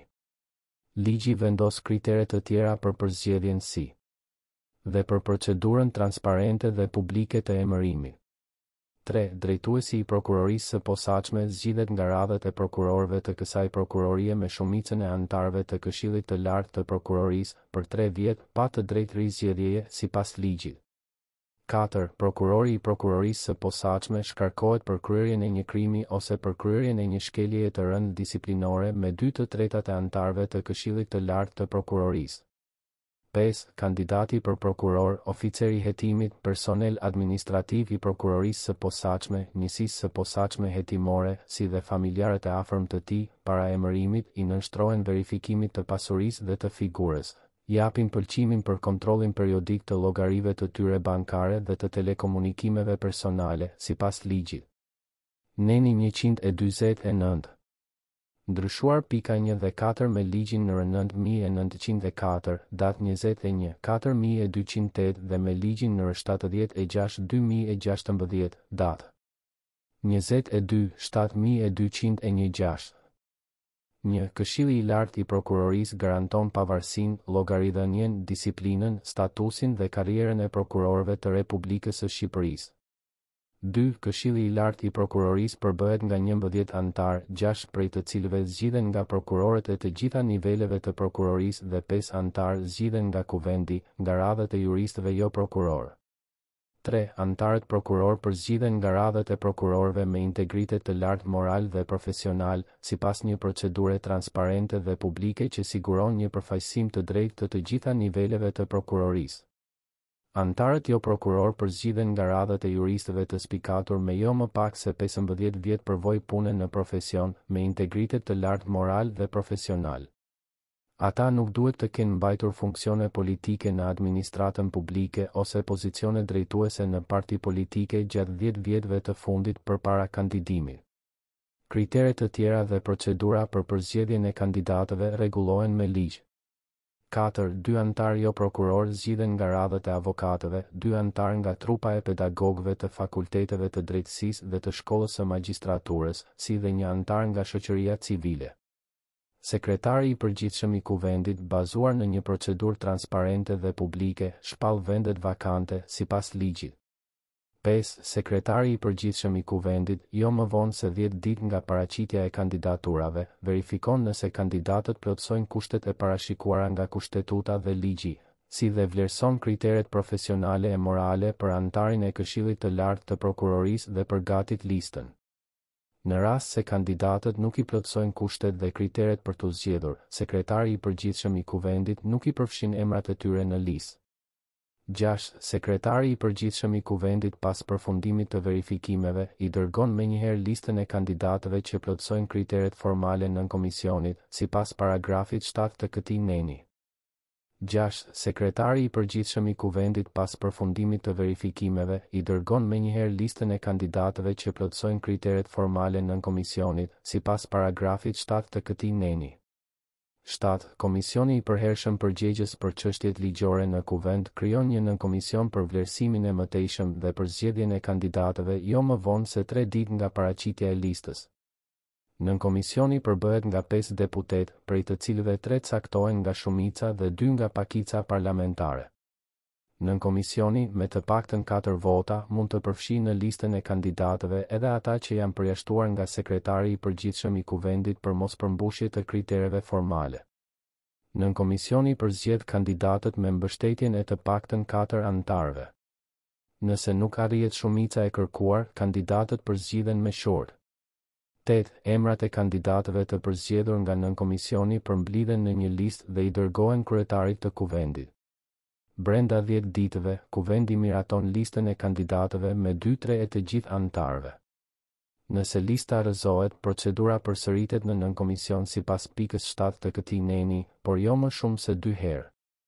Në rast se pas zhvillimit për herë të tretë të procedurës, kuvendi nuk miraton listën e paraqitur, kandidatët e kësaj liste konsiderohen të zgjedhur. Procedura e detajuar rregullohet me ligj. 9. Kryetari i Këshillit të Lartë të Prokurorisë zgjidhet në mbledhjen e parë të Këshillit nga radhët e anëtarëve jo prokuror, sipas ligjit.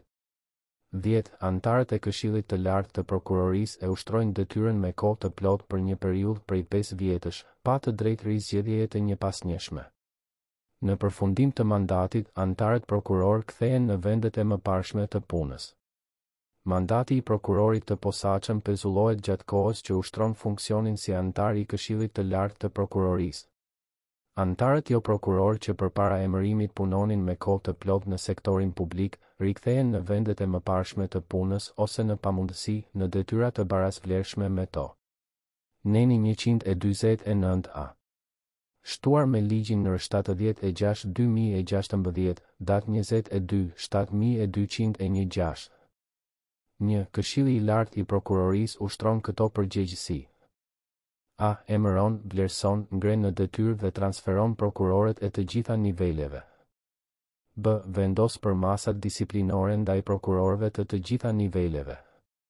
C. I propozon kuvendit kandidatët për prokuror të përgjithshëm, sipas ligjit, që miraton rregullat për etikën e prokurorëve dhe mbikëqyr respektimin e tyre. D. Propozon dhe administron buxhetin e tij. D. Informon publikun dhe kuvendin mbi gjendjen e prokurorisë. E. Ushtron funksione të tjera të caktuara me ligj.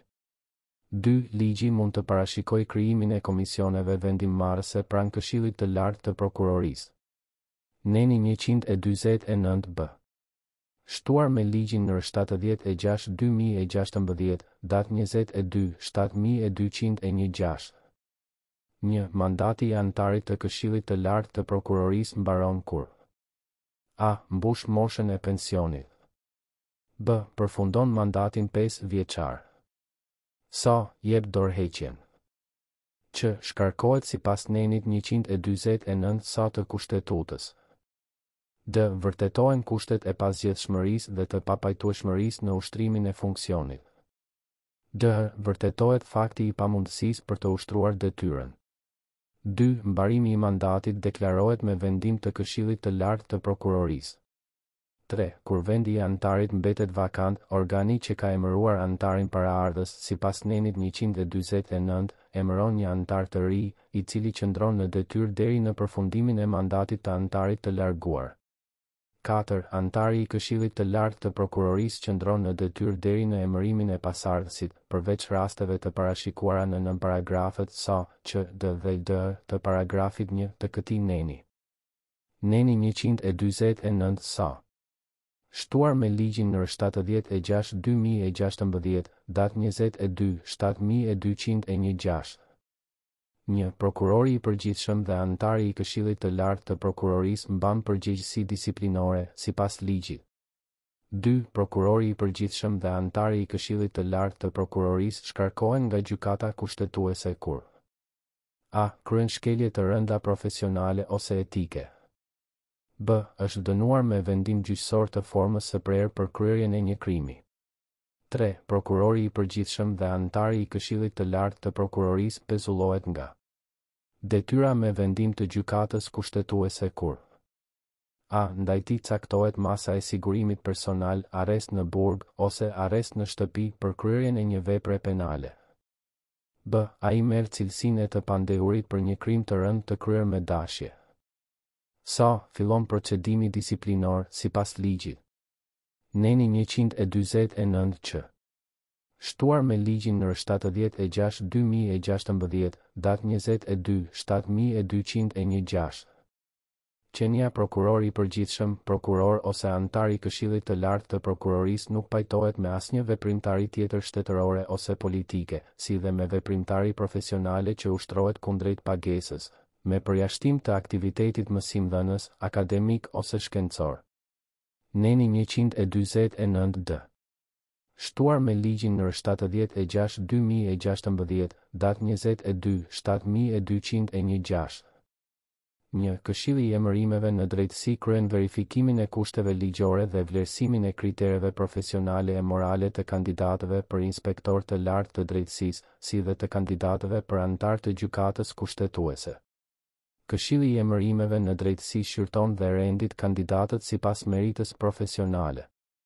Renditja e kandidatëve nuk është e detyrueshme, me përjashtim të rastit kur nuk arrihet të emërohet kandidati. 2. Këshilli i emërimeve në drejtësi mblidhet sa herë është e nevojshme. 3. Këshilli i emërimeve në drejtësi përbëhet nga 9 anëtar të përzgjedhur me short, nga radhët e gjyqtarëve dhe prokurorëve, ndaj të cilëve nuk është dhënë masë disiplinore. Ata ushtrojnë detyrën me mandat 1 vjeçar, që fillon në datën 1 janar të çdo viti kalendari. Presidenti i Republikës përzgjedh me short, midis datave 1 dhe 5 dhjetor të çdo viti kalendarik, 2 gjyqtarë nga gjykata kushtetuese, 1 gjyqtar nga gjykata e lartë, 1 prokuror nga prokuroria e përgjithshme, 2 gjyqtarë dhe 2 prokuror nga gjykatat e apelit, si dhe 1 gjyqtar nga gjykatat administrative. Nëse presidenti i Republikës nuk arrin të zgjedhë anëtarët deri në datën 5 dhjetor, kryetari i kuvendit i zgjedh ata me short brenda datës 10 dhjetor të atij viti kalendari. Avokati i popullit merr pjesë si vëzhgues në procedurën e hedhjes së shortit, si dhe në mbledhjet dhe veprimtarinë e Këshillit të Emërimeve në Drejtësi. 4. Kryetari i Këshillit të Emërimeve në Drejtësi është anëtari i gjykatës së lartë. Gjykata e lartë krijon kushtet e punës për ushtrimin e veprimtarisë së Këshillit të Emërimeve në Drejtësi. 5. Kriteret të tjera për shkallën e kualifikimit të kandidatëve që marrin pjesë në short parashikohen me ligj. Organizimi dhe funksionimi i Këshillit të Emërimeve në Drejtësi rregullohet me ligj. Pjesa e 11. Referendumi. Neni 150. 1. Populli, nëpërmjet 50.000 shtetasve me të drejtë vote, ka të drejtën e referendumit për shfuqizimin e një ligji, si dhe t'i kërkoj presidentit të Republikës zhvillimin e referendumit për çështje të një rëndësie të veçantë. 2. Kuvendi, me propozimin e jo më pak se 1/5 së deputetëve ose me propozimin e Këshillit të Ministrave, mund të vendosë që një çështje ose një projekt ligj i një rëndësie të veçantë të shtrohet në referendum. 3. Parimet dhe procedurat për zhvillimin e referendumit, si dhe vlefshmëria e tij parashikohen me ligj. Neni 151. 1. Ligji i miratuar me referendum shpallet nga presidenti i Republikës. 2. Çështjet që lidhen me tërësinë territoriale të Republikës së Shqipërisë, me kufizimin e lirive dhe të drejtave themelore të njerëzit, me buxhetin, taksat e detyrimet financiare të shtetit, me vendosjen dhe heqjen e gjendjes së jashtëzakonshme, me deklarimin e luftës dhe të paqes dhe me amnistin nuk mund të shtrohen në asnjë referendum. 3. Referendumi për të njëjtën çështje nuk mund të përsëritet përpara se të kenë kaluar 3 vjet nga zhvillimi i tij. Neni 152. 1. Gjykata kushtetuese shqyrton paraprakisht kushtetutshmërinë e çështjeve të shtruara për referendum sipas nenit 150 paragrafet 1 e 2. Nenit 151 paragrafet 2 e 3 edhe sipas nenit 177 paragrafet 4 e 5 brenda 60 ditëve. 2. Rëndësia e çështjeve të veçanta, të parashikuara në nenin 150 paragrafet 1 e 2 nuk është objekt gjykimi në gjykatën kushtetuese. 3. Data e referendumit caktohet nga presidenti i Republikës brenda 45 ditëve pas shpalljes së vendimit pozitiv të gjykatës kushtetuese ose pas kalimit të afatit brenda të cilit gjykata kushtetuese duhet të shprehej. Gjatë vitit referendumet zhvillohen vetëm në një ditë. Pjesa e 12. Komisioni Qendror i Zgjedhjeve. Shfuqizuar me ligjin nr. 9904, datë 21/4208. Neni 153. Shfuqizuar me ligjin nr. 9904, datë 21/4208. Neni 154. Shfuqizuar me ligjin nr. 9904, datë 21/4208.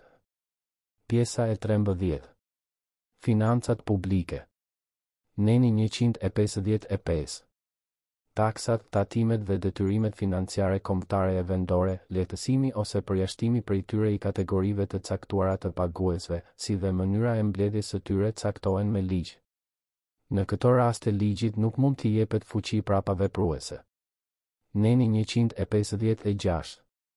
Shteti mund të marrë e të garantoj hua dhe kredi financiare, kur autorizohet me ligj.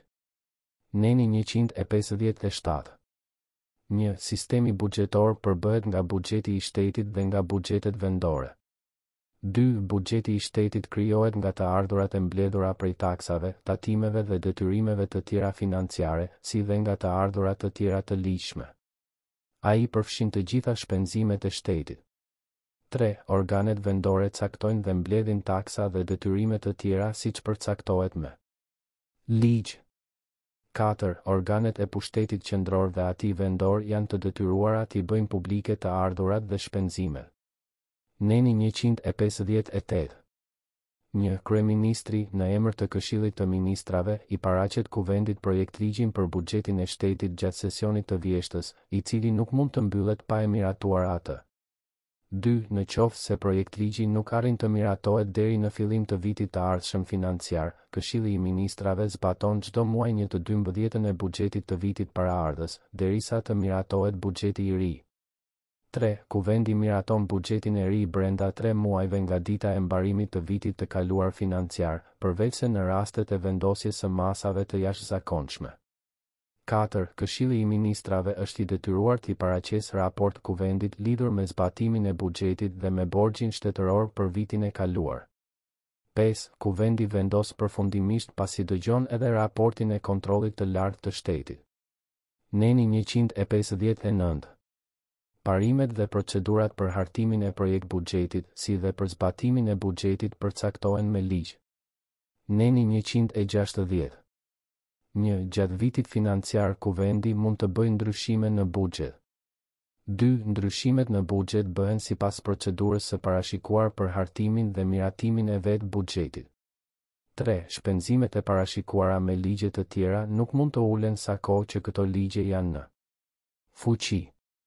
Neni 161. 1. Banka Qendrore e Shtetit është Banka e Shqipërisë. Ajo ka të drejtën ekskluzive të nxjerrjes e të qarkullimit të monedhës shqiptare, të zbatimit të pavarur të politikës monetare dhe të mbajtjes e të administrimit të rezervave valutore të Republikës së Shqipërisë. 2. Banka e Shqipërisë drejtohet nga një këshill, i cili kryesohet nga guvernatori. Guvernatori zgjidhet nga kuvendi me propozim të presidentit të Republikës për 7 vjet me të drejtë rizgjedhjeje. Pjesa e 14. Kontrolli i lartë i shtetit. Neni 162. 1. Kontrolli i lartë i shtetit është institucioni më i lartë i kontrollit ekonomik e financiar. Ai u nënshtrohet vetëm Kushtetutës dhe ligjeve. 2. Kryetari i kontrollit të lartë të shtetit zgjidhet dhe shkarkohet nga kuvendi me propozim të presidentit të Republikës. Ai qëndron në detyrë për 7 vjet me të drejtë rizgjedhjeje. Neni 163. Kontrolli i lartë i shtetit kontrollon: a. Veprimtarinë ekonomike të institucioneve shtetërore e të personave të tjerë juridik shtetëror. B. Përdorimin dhe mbrojtjen e fondeve shtetërore nga organet e pushtetit qendror dhe atij vendor. C. Veprimtarinë ekonomike të personave juridik, në të cilët shteti ka më shumë se gjysmën e pjesëve ose të aksioneve, ose kur huat, kredit dhe detyrimet e tyre garantohen nga shteti. Neni 164. 1. Kontrolli i lartë i shtetit i paraqet kuvendit: a. Raport për zbatimin e buxhetit të shtetit. B. Mendim për raportin e Këshillit të Ministrave për shpenzimet e vitit të kaluar financiar para se të miratohet nga kuvendi. C. Informacion për rezultatet e kontrolleve sa herë që kërkohet nga kuvendi. 2. Kontrolli i lartë i shtetit i paraqet kuvendit raportin vjetor të veprimtarisë së tij. Neni 165. 1. Kryetari i kontrollit të lartë të shtetit mund të ftohet të marrë pjesë dhe të flasë në mbledhjet e Këshillit të Ministrave, kur shqyrtohen çështje që lidhen me funksionet e tij. 2. Kryetari i kontrollit të lartë të shtetit ka imunitetin e gjyqtarit të gjykatës së lartë. Pjesa e 15. Forcat e armatosura. Neni 166. 1. Shtetasit shqiptar kanë për detyrë të marrin pjesë në mbrojtjen e Republikës së Shqipërisë, siç parashikohet në ligj. 2. Shtetasi që, për arsye ndërgjegjeje, nuk pranon shërbimin me armë në forcat e armatosura, është i detyruar të kryejë një shërbim alternativ, siç parashikohet në ligj. Neni 167. 1. Ushtarakët e shërbimit aktiv nuk mund të zgjidhen ose të emërohen në detyra të tjera shtetërore dhe as të marrin pjesë në parti ose në veprimtari politike. 2. Pjesëtarët e forcave të armatosura ose personat që kryejnë shërbim alternativ gëzojnë të gjitha të drejtat dhe lirit kushtetuese, përveç rasteve kur ligji parashikon ndryshe. Neni 168. Një, forcat e armatosura të Republikës së Shqipërisë përbëhen nga forcat tokësore, detare dhe ajrore. 2. Presidenti i Republikës është komandant i përgjithshëm i forcave të armatosura. 3. Këshilli i Sigurimit Kombëtar është organ këshillimor i Presidentit të Republikës. Neni 169. Një, Presidenti i Republikës në kohë paqeje ushtron drejtimin e forcave të armatosura nëpërmjet kryeministrit dhe ministrit të mbrojtjes. 2. Presidenti i Republikës në kohë lufte emëron dhe shkarkon komandantin e forcave të armatosura me propozim të kryeministrit. 3. Presidenti i Republikës me propozim të kryeministrit emëron dhe shkarkon shefin e shtabit të përgjithshëm, si dhe me propozim të ministrit të mbrojtjes emëron dhe shkarkon komandantët e forcave tokësore, detare dhe ajrore. 4. Kompetencat e Presidentit të Republikës si komandant i përgjithshëm i forcave të armatosura dhe ato të komandantit të forcave të armatosura dhe varësia e tyre nga organet kushtetuese caktohen me ligj. Pjesa e 16. Masat e jashtëzakonshme. Neni 170. Një, masat e jashtëzakonshme mund të vendosen për shkak të gjendjes së luftës, gjendjes së jashtëzakonshme ose gjendjes së fatkeqësisë natyrore dhe zgjatin për aq kohë sa vazhdojnë këto gjendje. 2. Parimet e veprimtarisë së organeve publike dhe shkalla e kufizimit të drejtave dhe lirive të njeriut gjatë gjithë periudhës së ekzistencës së gjendjeve që kërkojnë marrjen e masave të jashtëzakonshme, përcaktohen me ligj. 3. Ligji duhet të përcaktoj parimet, fushat dhe mënyrën e kompensimit të humbjeve që vijnë si rezultat i kufizimit të drejtave dhe lirive gjatë marrjes së masave të jashtëzakonshme. 4. Aktet që ndërmerren si pasojë e marrjes së masave të jashtëzakonshme duhet të jenë në përpjestim me shkallën e rrezikut dhe duhet të synojnë rivendosjen sa më të shpejtë të kushteve për funksionimin normal të shtetit.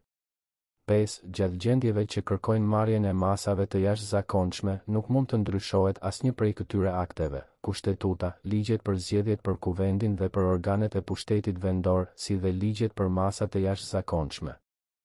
6. Gjatë periudhës së zbatimit të masave të jashtëzakonshme nuk mund të zhvillohen zgjedhje vendore, nuk mund të zhvillohet referendum, si dhe nuk mund të zgjidhet një president i ri i Republikës.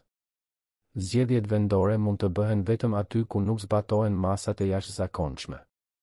Neni 171. 1. Në rast agresionit të armatosur kundër Republikës së Shqipërisë, Presidenti i Republikës, me kërkesë të Këshillit të Ministrave, shpall gjendjen e luftës. 2. Në rast kërcënimesh të jashtme ose kur detyrimi për mbrojtje të përbashkët buron nga një marrëveshje ndërkombëtare, kuvendi, me propozim të Presidentit të Republikës, shpall gjendjen e luftës, vendos gjendjen e mobilizimit dhe të çmobilizimit të përgjithshëm ose të pjesshëm. Neni 172. 1. Në rastin e nenit 171 paragrafi 1, Presidenti i Republikës i paraqet kuvendit dekretin për vendosjen e gjendjes së luftës brenda 48 orëve nga nënshkrimi i tij, duke specifikuar të drejtat që kufizohen. 2. Kuvendi merr në shqyrtim menjëherë dhe vendos me shumicën e të gjithë anëtarëve për dekretin e presidentit. Neni 173. 1. Në rast rreziku për rendin kushtetues dhe për sigurinë publike, kuvendi, me kërkesë të Këshillit të Ministrave, mund të vendosë në një pjesë ose në të gjithë territorin e shtetit gjendjen e jashtëzakonshme, e cila zgjat për aq kohë sa vazhdon rreziku, por jo më shumë se 60 ditë. 2. Me vendosjen e gjendjes së jashtëzakonshme, ndërhyrja e forcave të armatosura bëhet me vendim të kuvendit dhe vetëm kur forcat e policisë nuk janë në gjendje të rivendosin rendin. 3. Zgjatja e afatit të gjendjes së jashtëzakonshme mund të bëhet vetëm me pëlqim të kuvendit çdo 30 ditë, për një periudhë jo më shumë se 90 ditë. Neni 174. 1. Për parandalimin ose mënjanimin e pasojave të një fatkeqësie natyrore ose aksidenti teknologjik, Këshilli i Ministrave mund të vendosë, për një periudhë jo më të gjatë se 30 ditë, gjendjen e fatkeqësisë natyrore në një pjesë ose në të gjithë territorin e shtetit. 2. Zgjatja e gjendjes së fatkeqësisë natyrore mund të bëhet vetëm me pëlqimin e kuvendit. Neni 175. Një gjatë gjendjes së luftës ose gjendjes së jashtëzakonshme nuk mund të kufizohen të drejtat dhe lirit e parashikuara nga nenet. 15, 18, 19, 20, 21, 24, 25, 29, 30, 31, 32, 34, 39, paragrafi 1, 41, paragrafet 1, 2, 3 dhe 5, 42, 43, 48, 54, 55.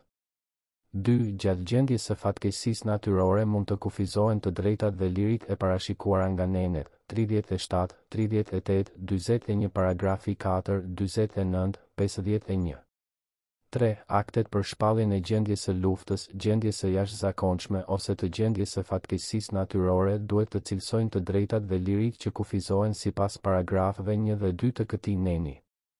Neni 176. Kur kuvendi nuk mund të mblidhet gjatë gjendjes së luftës, presidenti i Republikës, me propozim të Këshillit të Ministrave, ka të drejtë të nxjerrë akte që kanë fuqinë e ligjit, të cilat duhet të miratohen nga kuvendi në mbledhjen e tij më të parë. Pjesa e 17. Rishikimi i Kushtetutës. Neni 177. Një nisma për rishikimin e Kushtetutës mund të ndërmerret nga jo më pak se 1/5 e anëtarëve të kuvendit.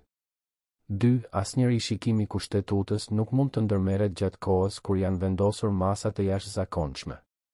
3. Projekti miratohet nga jo më pak se 2/3 e të gjithë anëtarëve të kuvendit. 4. Kuvendi mund të vendosë me 2/3 e të gjithë anëtarëve të tij që projektamendamentet kushtetuese të votohen me referendum. Projektligji për rishikimin e Kushtetutës hyn në fuqi pas ratifikimit me referendum, i cili bëhet jo më vonë se 60 ditë nga miratimi i tij në kuvend.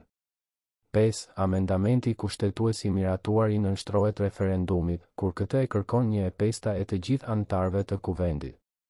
6. Presidenti i Republikës nuk ka të drejtë ta kthejë për rishqyrtim ligjin e miratuar nga kuvendi për rishikimin e Kushtetutës. 7. Ligji i miratuar në referendum shpallet nga presidenti i Republikës dhe hyn në fuqi në datën e parashikuar në këtë ligj. 8. Rishikimi i Kushtetutës për të njëjtën çështje nuk mund të bëhet përpara se të ketë kaluar një vit nga dita e rrëzimit të projektligjit në kuvend dhe jo më përpara se të kenë kaluar 3 vjet nga dita e rrëzimit të tij në referendum. Pjesa e 18. Dispozita kalimtare dëhre të fundit. Neni 178. Një ligjet dhe aktet e tjera normative të miratuara para datës së hyrjes në fuqi të kësaj kushtetute do të zbatohen derisa nuk janë shfuqizuar. 2. Këshilli i Ministrave i paraqet kuvendit projektligjet e nevojshme për vënien në zbatim të kësaj kushtetutë. Neni 179. Ndryshuar me ligjin nr. 76/2016, datë 22/7201. 1. Anëtarët e gjykatës kushtetuese vazhdojnë veprimtarinë e tyre si anëtar të gjykatës kushtetuese sipas mandatit të mëparshëm. 2. Anëtari i parë për të zëvendësuar në gjykatën kushtetuese emërohet nga presidenti i Republikës, i dyti zgjidhet nga kuvendi dhe i treti emërohet nga gjykata e lartë. Kjo radhë ndiqet për të gjitha emërimet që do të bëhen pas hyrjes në fuqi të këtij ligji. 3. Me qëllim për të rritjen e rregullt të përbërjes së gjykatës kushtetuese, gjyqtari që do të zëvendësojë gjyqtarin, të cilit i mbaron mandati në vitin 2017, do të qëndrojë në detyrë deri në vitin 2025 dhe gjyqtari i ri që do të zëvendësojë gjyqtarin, të cilit i mbaron mandati në vitin 2020, do të qëndrojë në detyrë deri në vitin 2028. Gjyqtarët e tjerë të gjykatës kushtetuese emërohen për të gjithë kohëzgjatjen e mandatit, sipas ligjit. 4. Anëtarët e gjykatës së lartë vazhdojnë të ushtrojnë detyrën e tyre sipas mandatit të mëparshëm. Anëtarët e rinj që do të zëvendësojnë anëtarët, të cilëve u mbaron mandati, emërohen sipas dispozitave të këtij ligji. 5. Këshilli i lartë gjyqësor krijohet brenda 8 muajve nga hyrja në fuqi e këtij ligji. 3 anëtar gjyqtar dhe 2 anëtar jo gjyqtar të Këshillit të lartë gjyqësor emërohen fillimisht për një mandat 3 vjeçar, me qëllim për të rritjen e pjesshme të këtij organi.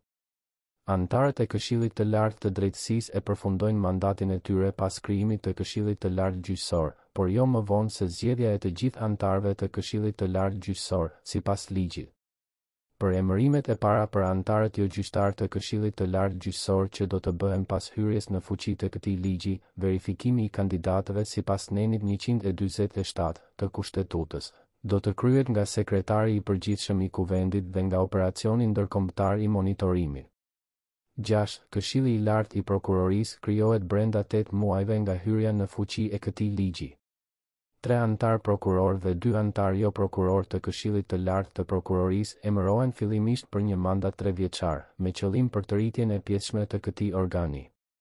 Për emërimet e para për anëtarët jo prokuror të Këshillit të Lartë të Prokurorisë që do të bëhen pas hyrjes në fuqi të këtij ligji, verifikimi i kandidatëve sipas nenit 149 të Kushtetutës do të kryhet nga sekretari i përgjithshëm i Kuvendit dhe operacioni ndërkombëtar i monitorimit. 7. Gjatë mandatit të tyre 9 vjeçar gjyqtarët e kolegjit të apelimit sipas nenit 179b kanë jurisdiksion disiplinor ndaj gjyqtarëve të gjykatës kushtetuese, anëtarëve të Këshillit të Lartë Gjyqësor, anëtarëve të Këshillit të Lartë të Prokurorisë, prokurorit të përgjithshëm dhe inspektorit të lartë të drejtësisë. Kolegji i apelimit shqyrton ankimet ndaj vendimeve të Këshillit të Lartë Gjyqësor, Këshillit të Lartë të Prokurorisë dhe inspektorit të lartë të drejtësisë për vendosjen e masave disiplinore, përkatësisht ndaj gjyqtarëve, prokurorëve dhe inspektorëve të tjerë.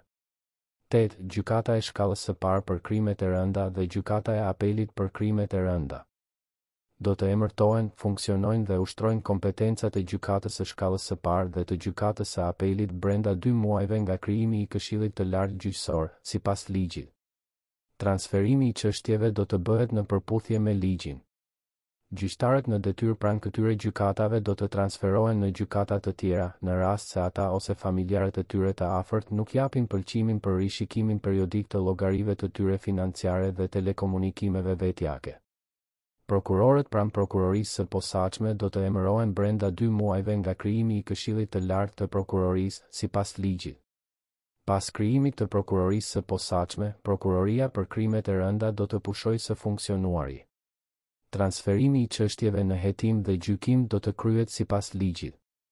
9. Inspektori i lartë i drejtësisë emërohet brenda 6 muajve nga hyrja në fuqi e këtij ligji.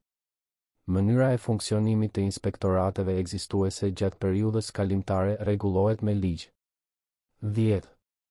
Gjyqtarët dhe prokurorët që nuk kanë përfunduar shkollën e magjistraturës qëndrojnë në detyrë dhe janë subjekt i procesit të rivlerësimit kalimtar të kualifikimit të gjyqtarëve dhe prokurorëve sipas nenit 179b dhe aneksit të këtij ligji. 11. Presidenti i Republikës, brenda 5 ditëve nga hyrja në fuqi e këtij ligji, zgjedh me short anëtarët e Këshillit të Emërimeve në Drejtësi, sipas nenit 149d.3 të Kushtetutës. Nëse presidenti i Republikës nuk i përzgjedh anëtarët brenda 5 ditëve nga hyrja në fuqi e këtij ligji, kryetari i Kuvendit i zgjedh ata me short brenda 10 ditëve nga hyrja në fuqi e këtij ligji. Të zgjedhurit qëndrojnë në detyrë deri në datën 31 dhjetor të vitit kur hyn në fuqi ky ligj. Avokati i popullit merr pjesë si vëzhgues në procedurën e shortit, si dhe në mbledhjet dhe veprimtarinë e Këshillit të Emërimeve në Drejtësi. Anëtarët e Këshillit të Emërimeve në Drejtësi i nënshtrohen menjëherë procesit të rivlerësimit kalimtar të kualifikimit për gjyqtar dhe prokuror sipas nenit 179b të këtij ligji. 12. Presidenti i Republikës vazhdon të qëndrojë kryetari i Këshillit të Lartë të Drejtësisë deri në krijimin e Këshillit të Lartë Gjyqësor brenda 8 muajve nga hyrja në fuqi e këtij ligji. Me krijimin e Këshillit të Lartë Gjyqësor, presidenti emëron gjyqtarët e gjykatës së lartë, sipas nenit 136 të Kushtetutës. Presidenti plotson vakancën e parë në gjykatën kushtetuese sipas paragrafit 2 të këtij neni dhe nenit 125 të Kushtetutës. 13. Deri në zgjedhjet parlamentare që do të mbahen pas hyrjes në fuqi të këtij ligji, por jo më vonë se data 1 shtator 2017. Zgjedhja e inspektorit të lartë të drejtësisë dhe e prokurorit të përgjithshëm do të bëhet me 2/3 e anëtarëve të Kuvendit. Zgjedhjet e tjera do të bëhen me 3/5 e anëtarëve të Kuvendit. Neni 179-1. Shtuar me ligjin nr. 137/2015, datë 17/12/2215. 1. Mandati i funksionarëve të zgjedhur ose të emëruar në organet kushtetuese dhe ato të krijuara me ligj, që është fituar përpara hyrjes në fuqi të këtij ligji, mbaron ose është i pavlefshëm kur konstatohet se i zgjedhuri ose i emëruari përfshihet në rrethin e subjekteve që janë të përjashtuara nga e drejta për t'u zgjedhur, sipas neneve 6.1 dhe 45.3 të Kushtetutës.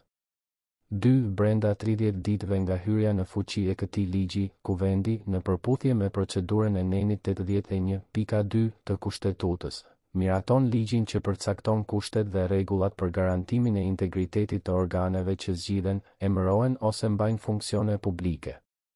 Neni 179b. Shtuar me ligjin nr. 76/2016, datë 22/7216, zëvendësuar tokfjalësh në fjalinë e parë të pikës 8 me ligjin nr. 16/2022, datë 10/2222. 1. Sistemi i rivlerësimit ngrihet me qëllim që të garantohet funksionimi i shtetit të së drejtës, pavarësia e sistemit të drejtësisë, si edhe të rikthehet besimi i publikut tek institucionet e këtij sistemi. 2. Rivlerësimi do të kryhet mbi bazën e parimeve të procesit të rregullt, si dhe duke respektuar të drejtat themelore të subjektit të vlerësimit. 3. Të gjithë gjyqtarët, duke përfshirë gjyqtarët e gjykatës kushtetuese dhe të gjykatës së lartë, të gjithë prokurorët, duke përfshirë prokurorin e përgjithshëm, kryeinspektorin dhe inspektorët e tjerë pranë Këshillit të Lartë të Drejtësisë, i nënshtrohen rivlerësimit ex officio. 4. Të gjithë këshilltarët ligjor pranë gjykatës kushtetuese dhe gjykatës së lartë, ndihmësit ligjor pranë gjykatave administrative, ndihmësit ligjor pranë prokurorisë të përgjithshme do të rivlerësohen ex officio. Procesit të rivlerësimit mund t'i nënshtrohen me kërkesë dhe nëse plotësojnë kriteret sipas ligjit edhe ish gjyqtarët, ish prokurorët, ish këshilltarët ligjor të gjykatës kushtetuese dhe të gjykatës së lartë, të cilët kanë punuar në këto pozicione të paktën 3 vjet. 5. Rivlerësimi kryhet nga Komisioni i Pavarur i Kualifikimit, ndërsa ankimet e subjekteve të rivlerësimit ose të komisionerit publik shqyrtohen nga Kolegji i Apelimit pranë gjykatës kushtetuese. Gjatë periudhës kalimtare 9 vjeçare gjykata kushtetuese do të funksionojë me 2 kolegje. 6. Komisioni dhe Kolegji i Apelimit janë të pavarur dhe të paanshëm. 7. Moskalimi me sukses i procesit të rivlerësimit përbën shkak për mbarimin e menjëhershëm të ushtrimit të detyrës, krahas shkaqeve të parashikuara në kushtetull. Gjyqtarët dhe prokurorët, përfshirë ata që janë deleguar në pozicione të tjera, ish gjyqtar ose ish prokuror, të cilët kalojnë me sukses rivlerësimin, qëndrojnë në detyrë ose emërohen gjyqtar e prokuror. Subjektet e tjera, të cilët kalojnë me sukses rivlerësimin, emërohen gjyqtar ose prokuror sipas ligjit. 8. Mandati i anëtarëve të Komisionit të Pavarur të Kualifikimit dhe Komisionerit Publik përfundon në datën 31/12/204, ndërsa mandati i gjyqtarëve të Kolegjit të Apelimit është 9 vjet. Pas shpërbërjes së komisionit, çështjet e papërfunduara të rivlerësimit shqyrtohen nga Këshilli i Lartë Gjyqësor, sipas ligjit. Çështjet e papërfunduara të rivlerësimit të prokurorëve shqyrtohen nga Këshilli i Lartë i Prokurorisë, sipas ligjit. Pas shpërbërjes së komisionerëve publik, kompetencat e tyre ushtrohen nga drejtuesi i prokurorisë së posaçme. Ankimet ndaj vendimeve të komisionit ende të papërfunduara do të shqyrtohen nga gjykata kushtetuese. 9. Kuvendi vendos për shfuqizimin e këtij aneksi pasi vendimi i fundit të ketë marrë formë të prerë, si dhe mbi bazën e raportit të paraqitur nga kryetari i apelimit mbi gjendjen e çështjeve të papërfunduara, ose kur përfundon mandati i kolegjit të posaçëm të kualifikimit. 10. Procedurat dhe kriteret e rivlerësimit rregullohen sipas parashikimeve të aneksit dhe ligjit. Neni 180. 1. Marrëveshjet ndërkombëtare të ratifikuara nga Republika e Shqipërisë para hyrjes në fuqi të kësaj kushtetute konsiderohen të ratifikuara sipas kësaj kushtetute. 2. Këshilli i Ministrave i paraqet gjykatës kushtetuese marrëveshjet ndërkombëtare, të cilat përmbajnë dispozita që vijnë në kundërshtim me këtë kushtetutë. Neni 181. 1. Kuvendi, brenda 2 deri 3 vjetëve nga hyrja në fuqi e kësaj kushtetute, nxjerr ligje për rregullimin e drejtë të çështjeve të ndryshme që lidhen me shpronësimet dhe konfiskimet e kryera para miratimit të kësaj kushtetute, duke u udhëhequr nga kriteret e nenit 41. 2. Ligjet dhe aktet e tjera normative të miratuara para datës së hyrjes në fuqi të kësaj kushtetute dhe që kanë të bëjnë me shpronësimet dhe konfiskimet do të zbatohen kur nuk vinë në kundërshtim me të. Neni 182. Ligji nr. 7491, datë 29/4199 për dispozitat kryesore kushtetuese, si dhe ligjet e tjera kushtetuese shfuqizohen ditën e hyrjes në fuqi të kësaj kushtetute. Neni 183. Kjo kushtetut hyn në fuqi me shpalljen nga Presidenti i Republikës. Dispozita kalimtare të parashikuara me ligjin nr. 9675, datë 13/1207. 1. Mandati 4 vjeçar i përcaktuar në nenin 1 të këtij ligji zbatohet për herë të parë për këshillat dhe kryetarët e bashkive e të komunave që zgjidhen në zgjedhjet e para pas hyrjes në fuqi të këtij ligji. 2. Njëri nga mandatet e 2 anëtarëve të KS të zgjedhur në bazë të nenit 2 të këtij ligji mbaron më 31 mars 2010, kurse tjetri më 31 mars 2013. Kuvendi përcakton me short se cili nga mandatet përfundon më 31 mars 2010. Procedurat e shortit përcaktohen nga Këshilli për rregulloren, mandatet dhe imunitetin të Kuvendit të Shqipërisë. Miratuar me ligjin nr. 8417, datë 21/10/1999 të Kuvendit Popullor miratuar me referendum më 22. 11/1198.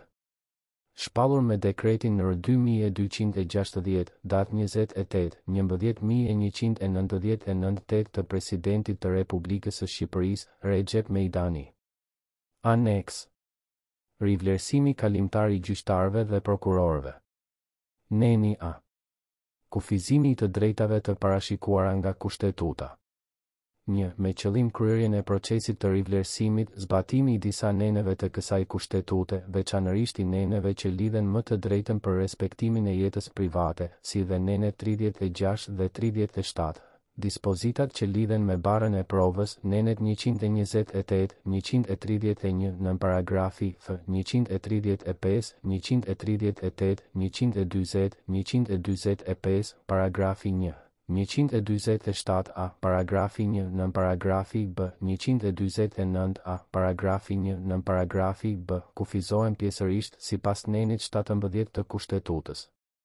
2. Subjektet që kalojnë me sukses rivlerësimin, sipas parashikimeve të këtij aneksi, i nënshtrohen sistemit të përhershëm të llogaridhënies, sipas rregullave të përgjithshme të parashikuara në Kushtetutë dhe në ligj.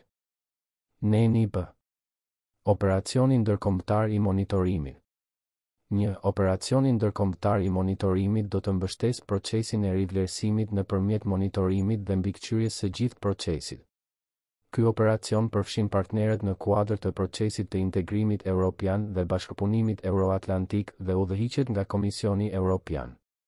2. Operacioni ndërkombëtar i monitorimit i ushtron detyrat e veta sipas marrëveshjeve ndërkombëtare. Operacioni ndërkombëtar i monitorimit emëron vëzhguesit ndërkombëtar pas njoftimit të Këshillit të Ministrave. Vëzhguesit emërohen nga radhët e gjyqtarëve ose prokurorëve me jo më pak se 15 vjet eksperiencë në sistemin e drejtësisë së vendeve të tyre përkatëse. Mandati i vëzhguesit ndërkombëtar ndërpritet nga operacioni ndërkombëtar i monitorimit për shkelje të rënda. 3. Vëzhguesi ndërkombëtar ushtron këto detyra. A. I jep rekomandime Kuvendit lidhur me kualifikimin dhe përzgjedhjen e kandidatëve për pozicionin e anëtarit të komisionit, gjyqtarit të kolegjit të apelimit dhe komisionerit publik. B. Paraqet gjetje dhe mendime mbi çështje që shqyrtohen nga komisioni dhe nga kolegji i apelimit, si dhe kontribuon për kontrollin e figurës sipas nenit D. Lidhur me këto gjetje, vëzhguesi ndërkombëtar mund të kërkojë që komisioni ose kolegji i apelimit të marrë në shqyrtim prova ose të paraqesë prova të marra nga organet shtetërore, entitetet e huaja ose personat privat, sipas ligjit. U jep komisionerëve publik rekomandime me shkrim për të paraqitur ankim. Në rast se komisioneri publik nuk i zbaton rekomandimet, ai përgatit një raport me shkrim duke dhënë arsyet e refuzimit. Që kanë të drejtën të marrin të gjithë informacionet menjëherë, të dhënat për persona dhe dokumentet e nevojshme, me qëllim monitorimin e procesit të rivlerësimit në të gjitha nivelet dhe fazat. Neni sa. Dispozita të përgjithshme për Komisionin dhe Kolegjin e Apelimit. 1. Komisioni i pavarur i kualifikimit përbëhet nga 4 trupa gjykues të përhershëm me 3 antarë secili. 2. Komisioner publik përfaqësojnë interesin publik dhe mund të paraqesin ankim kundër vendimit të komisionit. 3. Komisioni dhe kolegji i posaçëm i apelimit ushtrojnë përgjegjësitë e tyre bazuar në parimet e llogaridhënies, integritetit dhe transparencës për krijimin e një sistemi gjyqësor të pavarur dhe profesional të çliruar nga korrupsioni. Gjatë ushtrimit të mandatit të tyre, antarët e komisionit dhe komisionerët publik gëzojnë statusin e antarit të gjykatës së lartë. Gjyqtarët e kolegjit të apelimit gëzojnë statusin e gjyqtarit të gjykatës kushtetuese dhe mandati i tyre nuk kufizohet për shkak të moshës, me përjashtim të rasteve kur parashikohet ndryshe me ligj. 4. Antarët e komisionit, gjyqtarët e kolegjit të apelimit, komisionerët publik, si dhe punonësit e tjerë të këtyre institucioneve nënshkruajnë deklarat me shkrim, sipas ligjit, për të autorizuar kryerjen e kontrollit vjetor të pasurisë së tyre, monitorimin sistematik të llogarive dhe transaksioneve financiare, si dhe kufizimet e posaçme të së drejtës së fshehtësisë së komunikimeve gjatë gjithë kohës gjatjes së qëndrimit të tyre në detyrë. Deklaratat e pasurisë së tyre bëhen publike. 5. Antarët e komisionit dhe gjyqtarët e kolegjit të apelimit kanë arsim të lartë juridik dhe jo më pak se 15 vjet përvojë si gjyqtar, prokuror, lektor i së drejtës, avokat, noter, jurist i nivelit të lartë në administratën publike ose në profesione të tjera ligjore që lidhen me sistemin e drejtësisë. Kandidatët për antar të komisionit dhe gjyqtar të kolegjit nuk duhet të kenë qenë gjyqtar, prokuror ose këshilltar ligjor apo ndihmës ligjor gjatë 2 vjetëve të fundit përpara kandidimit. Kandidatët nuk duhet të kenë mbajtur funksione politike në administratën publike dhe funksione drejtuese në partitë politike gjatë 10 vjetëve të fundit përpara kandidimit. 6. Presidenti i Republikës së Shqipërisë organizon procesin e hapur dhe transparent të aplikimit për pozicionin e antarit të Komisionit të Pavarur të Kualifikimit, gjyqtarit të kolegjit të posaçëm të apelimit dhe të komisionerit publik. Kandidatët i paraqesin presidentit aplikimet dhe të gjitha deklaratat shoqëruese, sipas ligjit.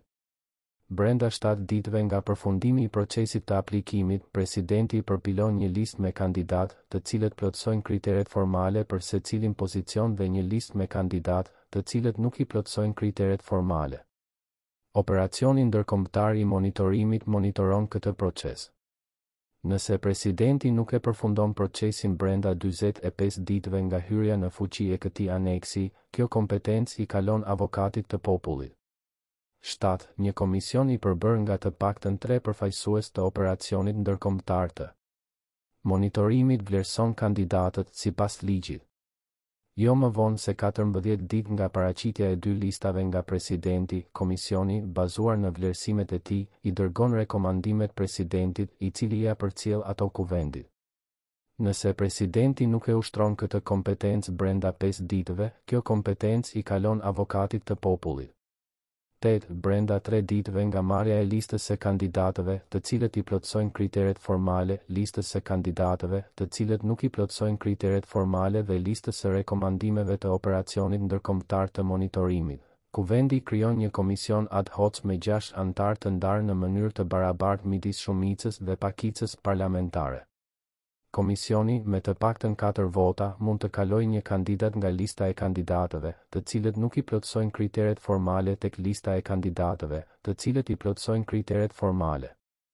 Komisioni, me të paktën 5 vota, mund kalojë një kandidat nga lista e kandidatëve të rekomanduar nga operacioni ndërkombëtar i monitorimit tek lista e kandidatëve për votim. Brenda 10 ditëve nga krijimi i tij, komisioni ad hoc i përcjell listën e kandidatëve për votim për secilin pozicion komisioneve ad hoc përzgjedhëse. 2 listat e tjera nuk dërgohen për votim. 9. Kuvendi krijon brenda 10 ditëve 2 komisione ad hoc përzgjedhëse të ndarë në mënyrë të barabartë midis shumicës dhe pakicës parlamentare, ku një komision ka 12 antar dhe një ka 6 antar. 10. Brenda 30 ditëve nga konstituimi i komisionit ad hoc, secili antar i komisioni me 12 antar përzgjedh një kandidat për komisioner nga lista e kandidatëve për votim pa debat përmes një votimi të fshehtë elektronik ku secili antar i komisionit voton për një kandidat.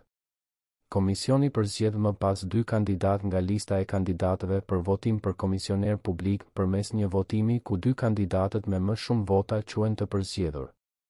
Në rast barazie të votave, fituesit përzgjidhen me short. 2 kandidatë zëvendësues për secilin pozicion përzgjidhen në të njëjtën mënyrë si për komisionerin publik. 11 brenda 30 ditëve nga konstituimi i komisionit ad hoc, secili prej 6 anëtarëve të komisionit përzgjedh nga lista e kandidatëve për votim një kandidat përgjithëtar të kolegjit të posaçëm të apelimit pa debat përmes një votimi të fshehtë elektronik ku secili anëtar i komisionit voton për një kandidat.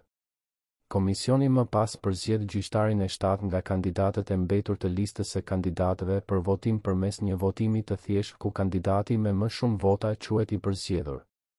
Në rast barazie të votave, fituesi përzgjidhet me short. 2 gjyqtarë zëvendësues për secilin pozicion përzgjidhen në të njëjtën mënyrë si për gjyqtarin e 7. 12 emrat e kandidatëve të përzgjedhur nga 2 komisionet ad hoc përzgjedhëse përmbledhen në një listë të vetme dhe i dërgohen kryetarit të kuvendit. Brenda 10 ditëve, kuvendi miraton listën e kandidatëve në blok me 3/5 e votave të të gjithë anëtarëve. Në rast se kuvendi nuk e miraton listën e kandidatëve në blok, kryetari i kuvendit i kthen atë komisioneve ad hoc për përsëritjen e procesit të përzgjedhjes dhe dërgimin e një liste të dytë brenda 10 ditëve. Kuvendi brenda 10 ditëve mund ta rrëzojë në blok listën e kandidatëve me 2/3 e të gjithë anëtarëve. Në rast se lista nuk rrëzohet, kandidatët e përzgjedhur konsiderohen të zgjedhur. Procedura e detajuar rregullohet me ligj.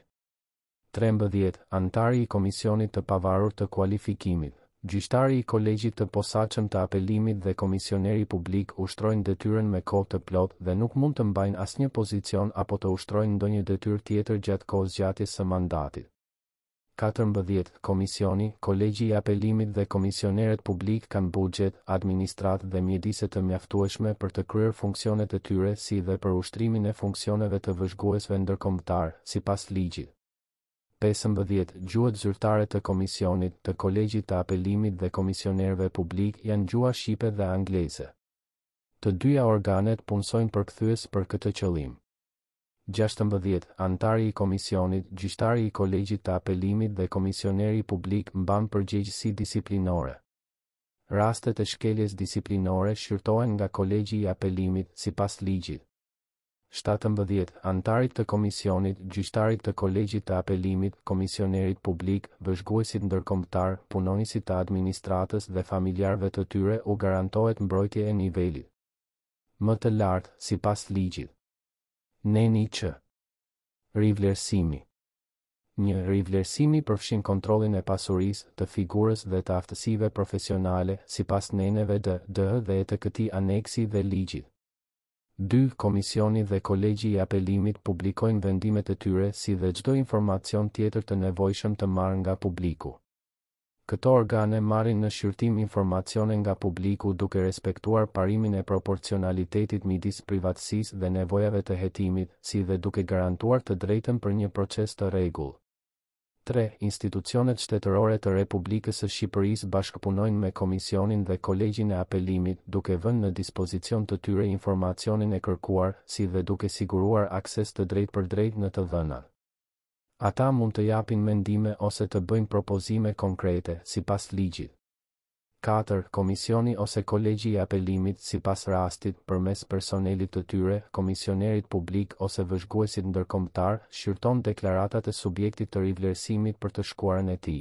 Interviston personat e përmendur në deklarat ose persona të tjerë, si dhe bashkëpunon me institucione të tjera shtetërore ose të huaja për të konfirmuar vërtetësinë dhe saktësinë e deklarimeve. Komisioni, kolegji dhe vëzhguesit ndërkombëtar kanë akses të drejtpërdrejtë në të gjitha bazat e të dhënave qeveritare, përveç atyre që janë klasifikuar sekret shtetëror, duke përfshirë edhe dosjet personale të të rivlerësuarit, të dhënat statistikore, dosjet të përzgjedhura për rivlerësim, vetvlerësimet, mendimet e eprorëve, të dhënat për trajnimet dhe ankimet ndaj të rivlerësuarve, rezultatet e verifikimit të ankesave, vendimet për marrjen e masave disiplinore ndaj të rivlerësuarve, të Dhënat për pronat e të rivlerësuarit, llogaritë bankare, të dhënat tatimore, të dhënat për automjetet, të dhënat për hyrje-daljet në kufi, si dhe çdo dokument tjetër të dobishëm. Komisioni ose kolegji mund të urdhërojë individ dhe shoqëri tregtare të dëshmojnë ose të japin prova në përputhje me ligjin. 5. Bara e provës i kalon subjektit të rivlerësimit vetëm për këtë proces, duke përjashtuar çdo proces tjetër, në veçanti procesin penal. Neni d. Vlerësimi i pasurive. 1. Subjektet e rivlerësimit i nënshtrohen deklarimit dhe kontrollit të pasurive të tyre, me qëllim që të identifikohen ata që kanë në pronësi ose në përdorim pasuri më të mëdha nga sa mund të justifikohen ligjërisht, ose ata që nuk i kanë deklaruar saktësisht dhe plotësisht pasuritë e tyre dhe të personave të lidhur. 2. Subjekti i rivlerësimit dorëzon një deklaratë të re dhe të detajuar të pasurisë në përputhje me ligjin.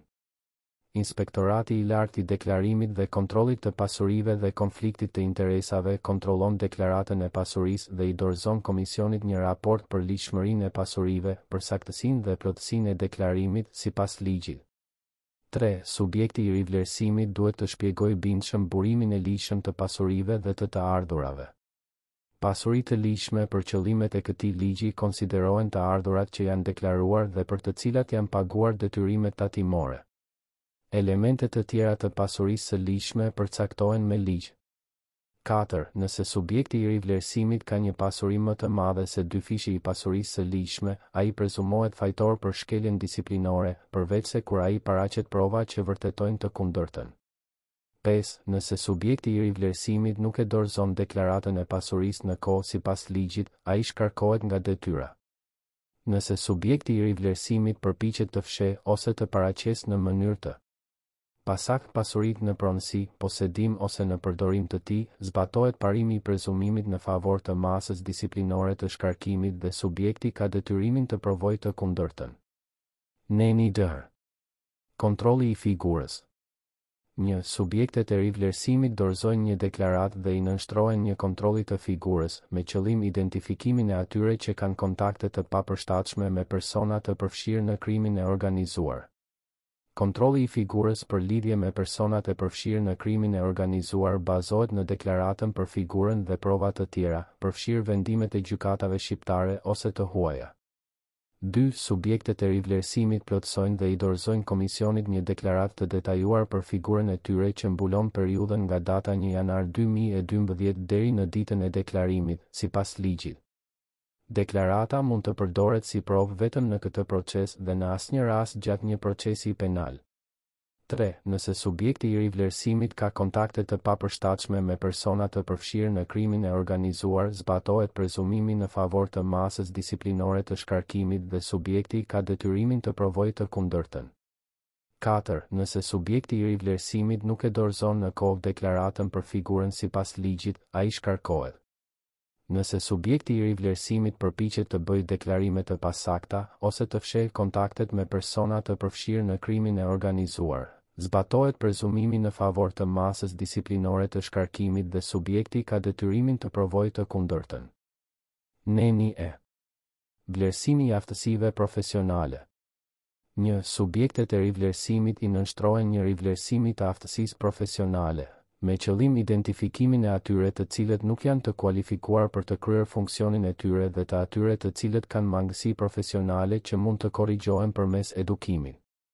2. Vlerësimi i aftësisë zhvillohet me ndihmën e nëpunësve që ushtrojnë detyrën e vlerësimit etik dhe profesional të gjyqtarëve ose prokurorëve në kohën kur kryhet rivlerësimi.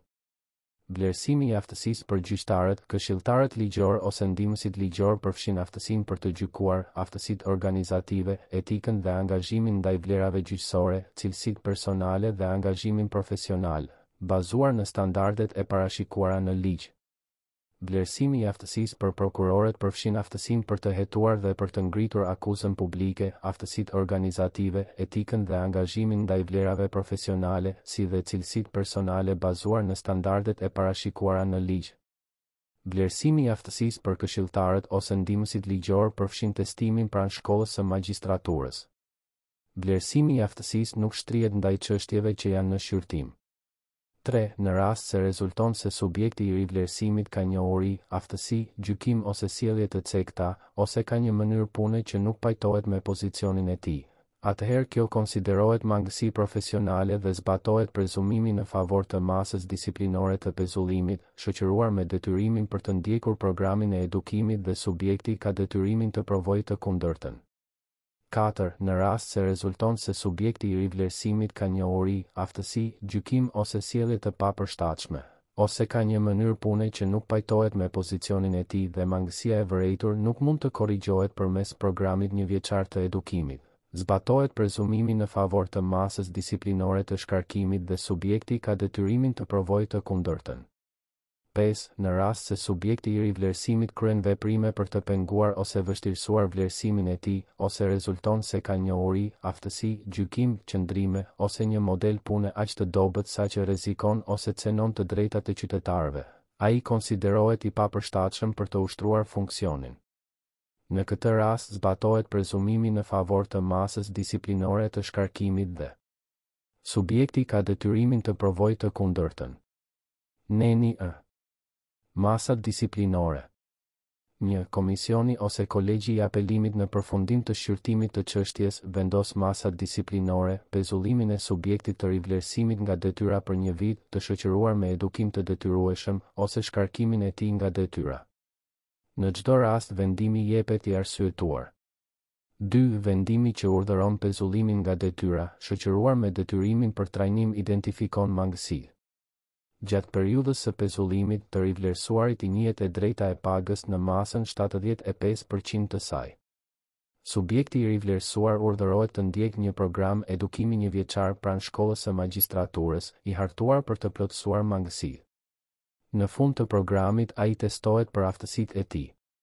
Ky testim mbikëqyret nga operacioni ndërkombëtar i monitorimit. Subjekti i rivlerësimit që nuk e kalon testimin shkarkohet nga komisioni. 3. Në çdo rast, shkarkimi i një gjyqtari ose prokurori nuk është shkak për rihapjen e çështjeve të gjykuara ose të hetuara prej tij, përveçse kur ekzistojnë shkaqet mbi të cilat realizohet kërkesa për rishikim, sipas parashikimeve në ligjet procedurale. Neni F. Kolegji i apelimit. 1. Kolegji i apelimit përbëhet nga 7 gjyqtarë dhe është organi i vetëm gjyqësor që shqyrton ankimet kundër vendimeve të komisionit, sipas këtij aneksi dhe ligjit. Kolegji vendos në trupa gjykuese me 5 antarë secili. 2. Ndaj vendimeve të komisionit mund të ushtrojnë ankim pranë këtij kolegji subjekti i rivlerësimit dhe komisioneri publik, sipas ligjit, me përjashtim të vendimeve të marra sipas nenit paragrafi 2 të aneksit. 3. Kolegji mund të kërkojë mbledhjen e fakteve ose të provave, si dhe të korrigjojë çdo gabim procedural të kryer nga ana e komisionit, duke mbajtur parasysh të drejtat themelore të subjektit të rivlerësuar. Kolegji vendos në lidhje me çështjen dhe nuk mund t'ia kthejë atë komisionit për rishqyrtim. Juridiksioni kushtetues nuk lejon të vijë në diskutim parimet e kushtetutshmërisë, mbi të cilat është bazuar procesi i rivlerësimit dhe si i tillë bazohet tek kriteret e përcaktuara në këtë ligj. 4. Vëzhguesi ndërkombëtar në kolegjin e apelimit gëzon të njëjtat të drejta si dhe vëzhguesi ndërkombëtar pranë komisionit. 5. Gjatë periudhës së shqyrtimit të ankimit subjekti i rivlerësimit paguhet në masën 75% të pagës. Nëse kolegji pranon ankimin duke shfuqizuar vendimin e komisionit, pjesa prej 25% e pagës i paguhet subjektit për të gjithë periudhën e ndërprerjes. Vendimi përfundimtar që urdhëron shkarkimin nga detyra hyn në fuqi menjëherë. 6. Kur ushtron ankim kundër masës disiplinore të shkarkimit, subjekti i rivlerësimit pezullohet nga detyra deri në marrjen e vendimit nga kolegji. 7. Kolegji lë në fuqi, ndryshon ose rrëzon vendimin e komisionit duke dhënë vendim me shkrim të arsyetuar. Në rastet e ankimeve nga komisioneri publik, kolegji nuk mund të vendosë një masë disiplinore më të rëndë, pa i dhënë subjektit të rivlerësimit kohë të mjaftueshme për t'u përgatitur dhe për t'u dëgjuar në seancë. 8. Subjektet që rivlerësohen mund të ushtrojnë ankim në Gjykatën Evropiane për të drejtat e njeriut. Neni G. Dorëheqja. 1. Subjekti i rivlerësimit mund të japë dorëheqjen nga detyra dhe në këtë rast procesi i rivlerësimit ndërpritet. 2. Subjekti i rivlerësimit që dorëhiqet sipas kësaj dispozite nuk mund të emërohet gjyqtar ose prokuror i çdo niveli, antar i Këshillit të Lartë Gjyqësor ose i Këshillit të Lartë të Prokurorisë, inspektor i lartë i drejtësisë ose prokuror i përgjithshëm për një periudhë 15 vjeçare.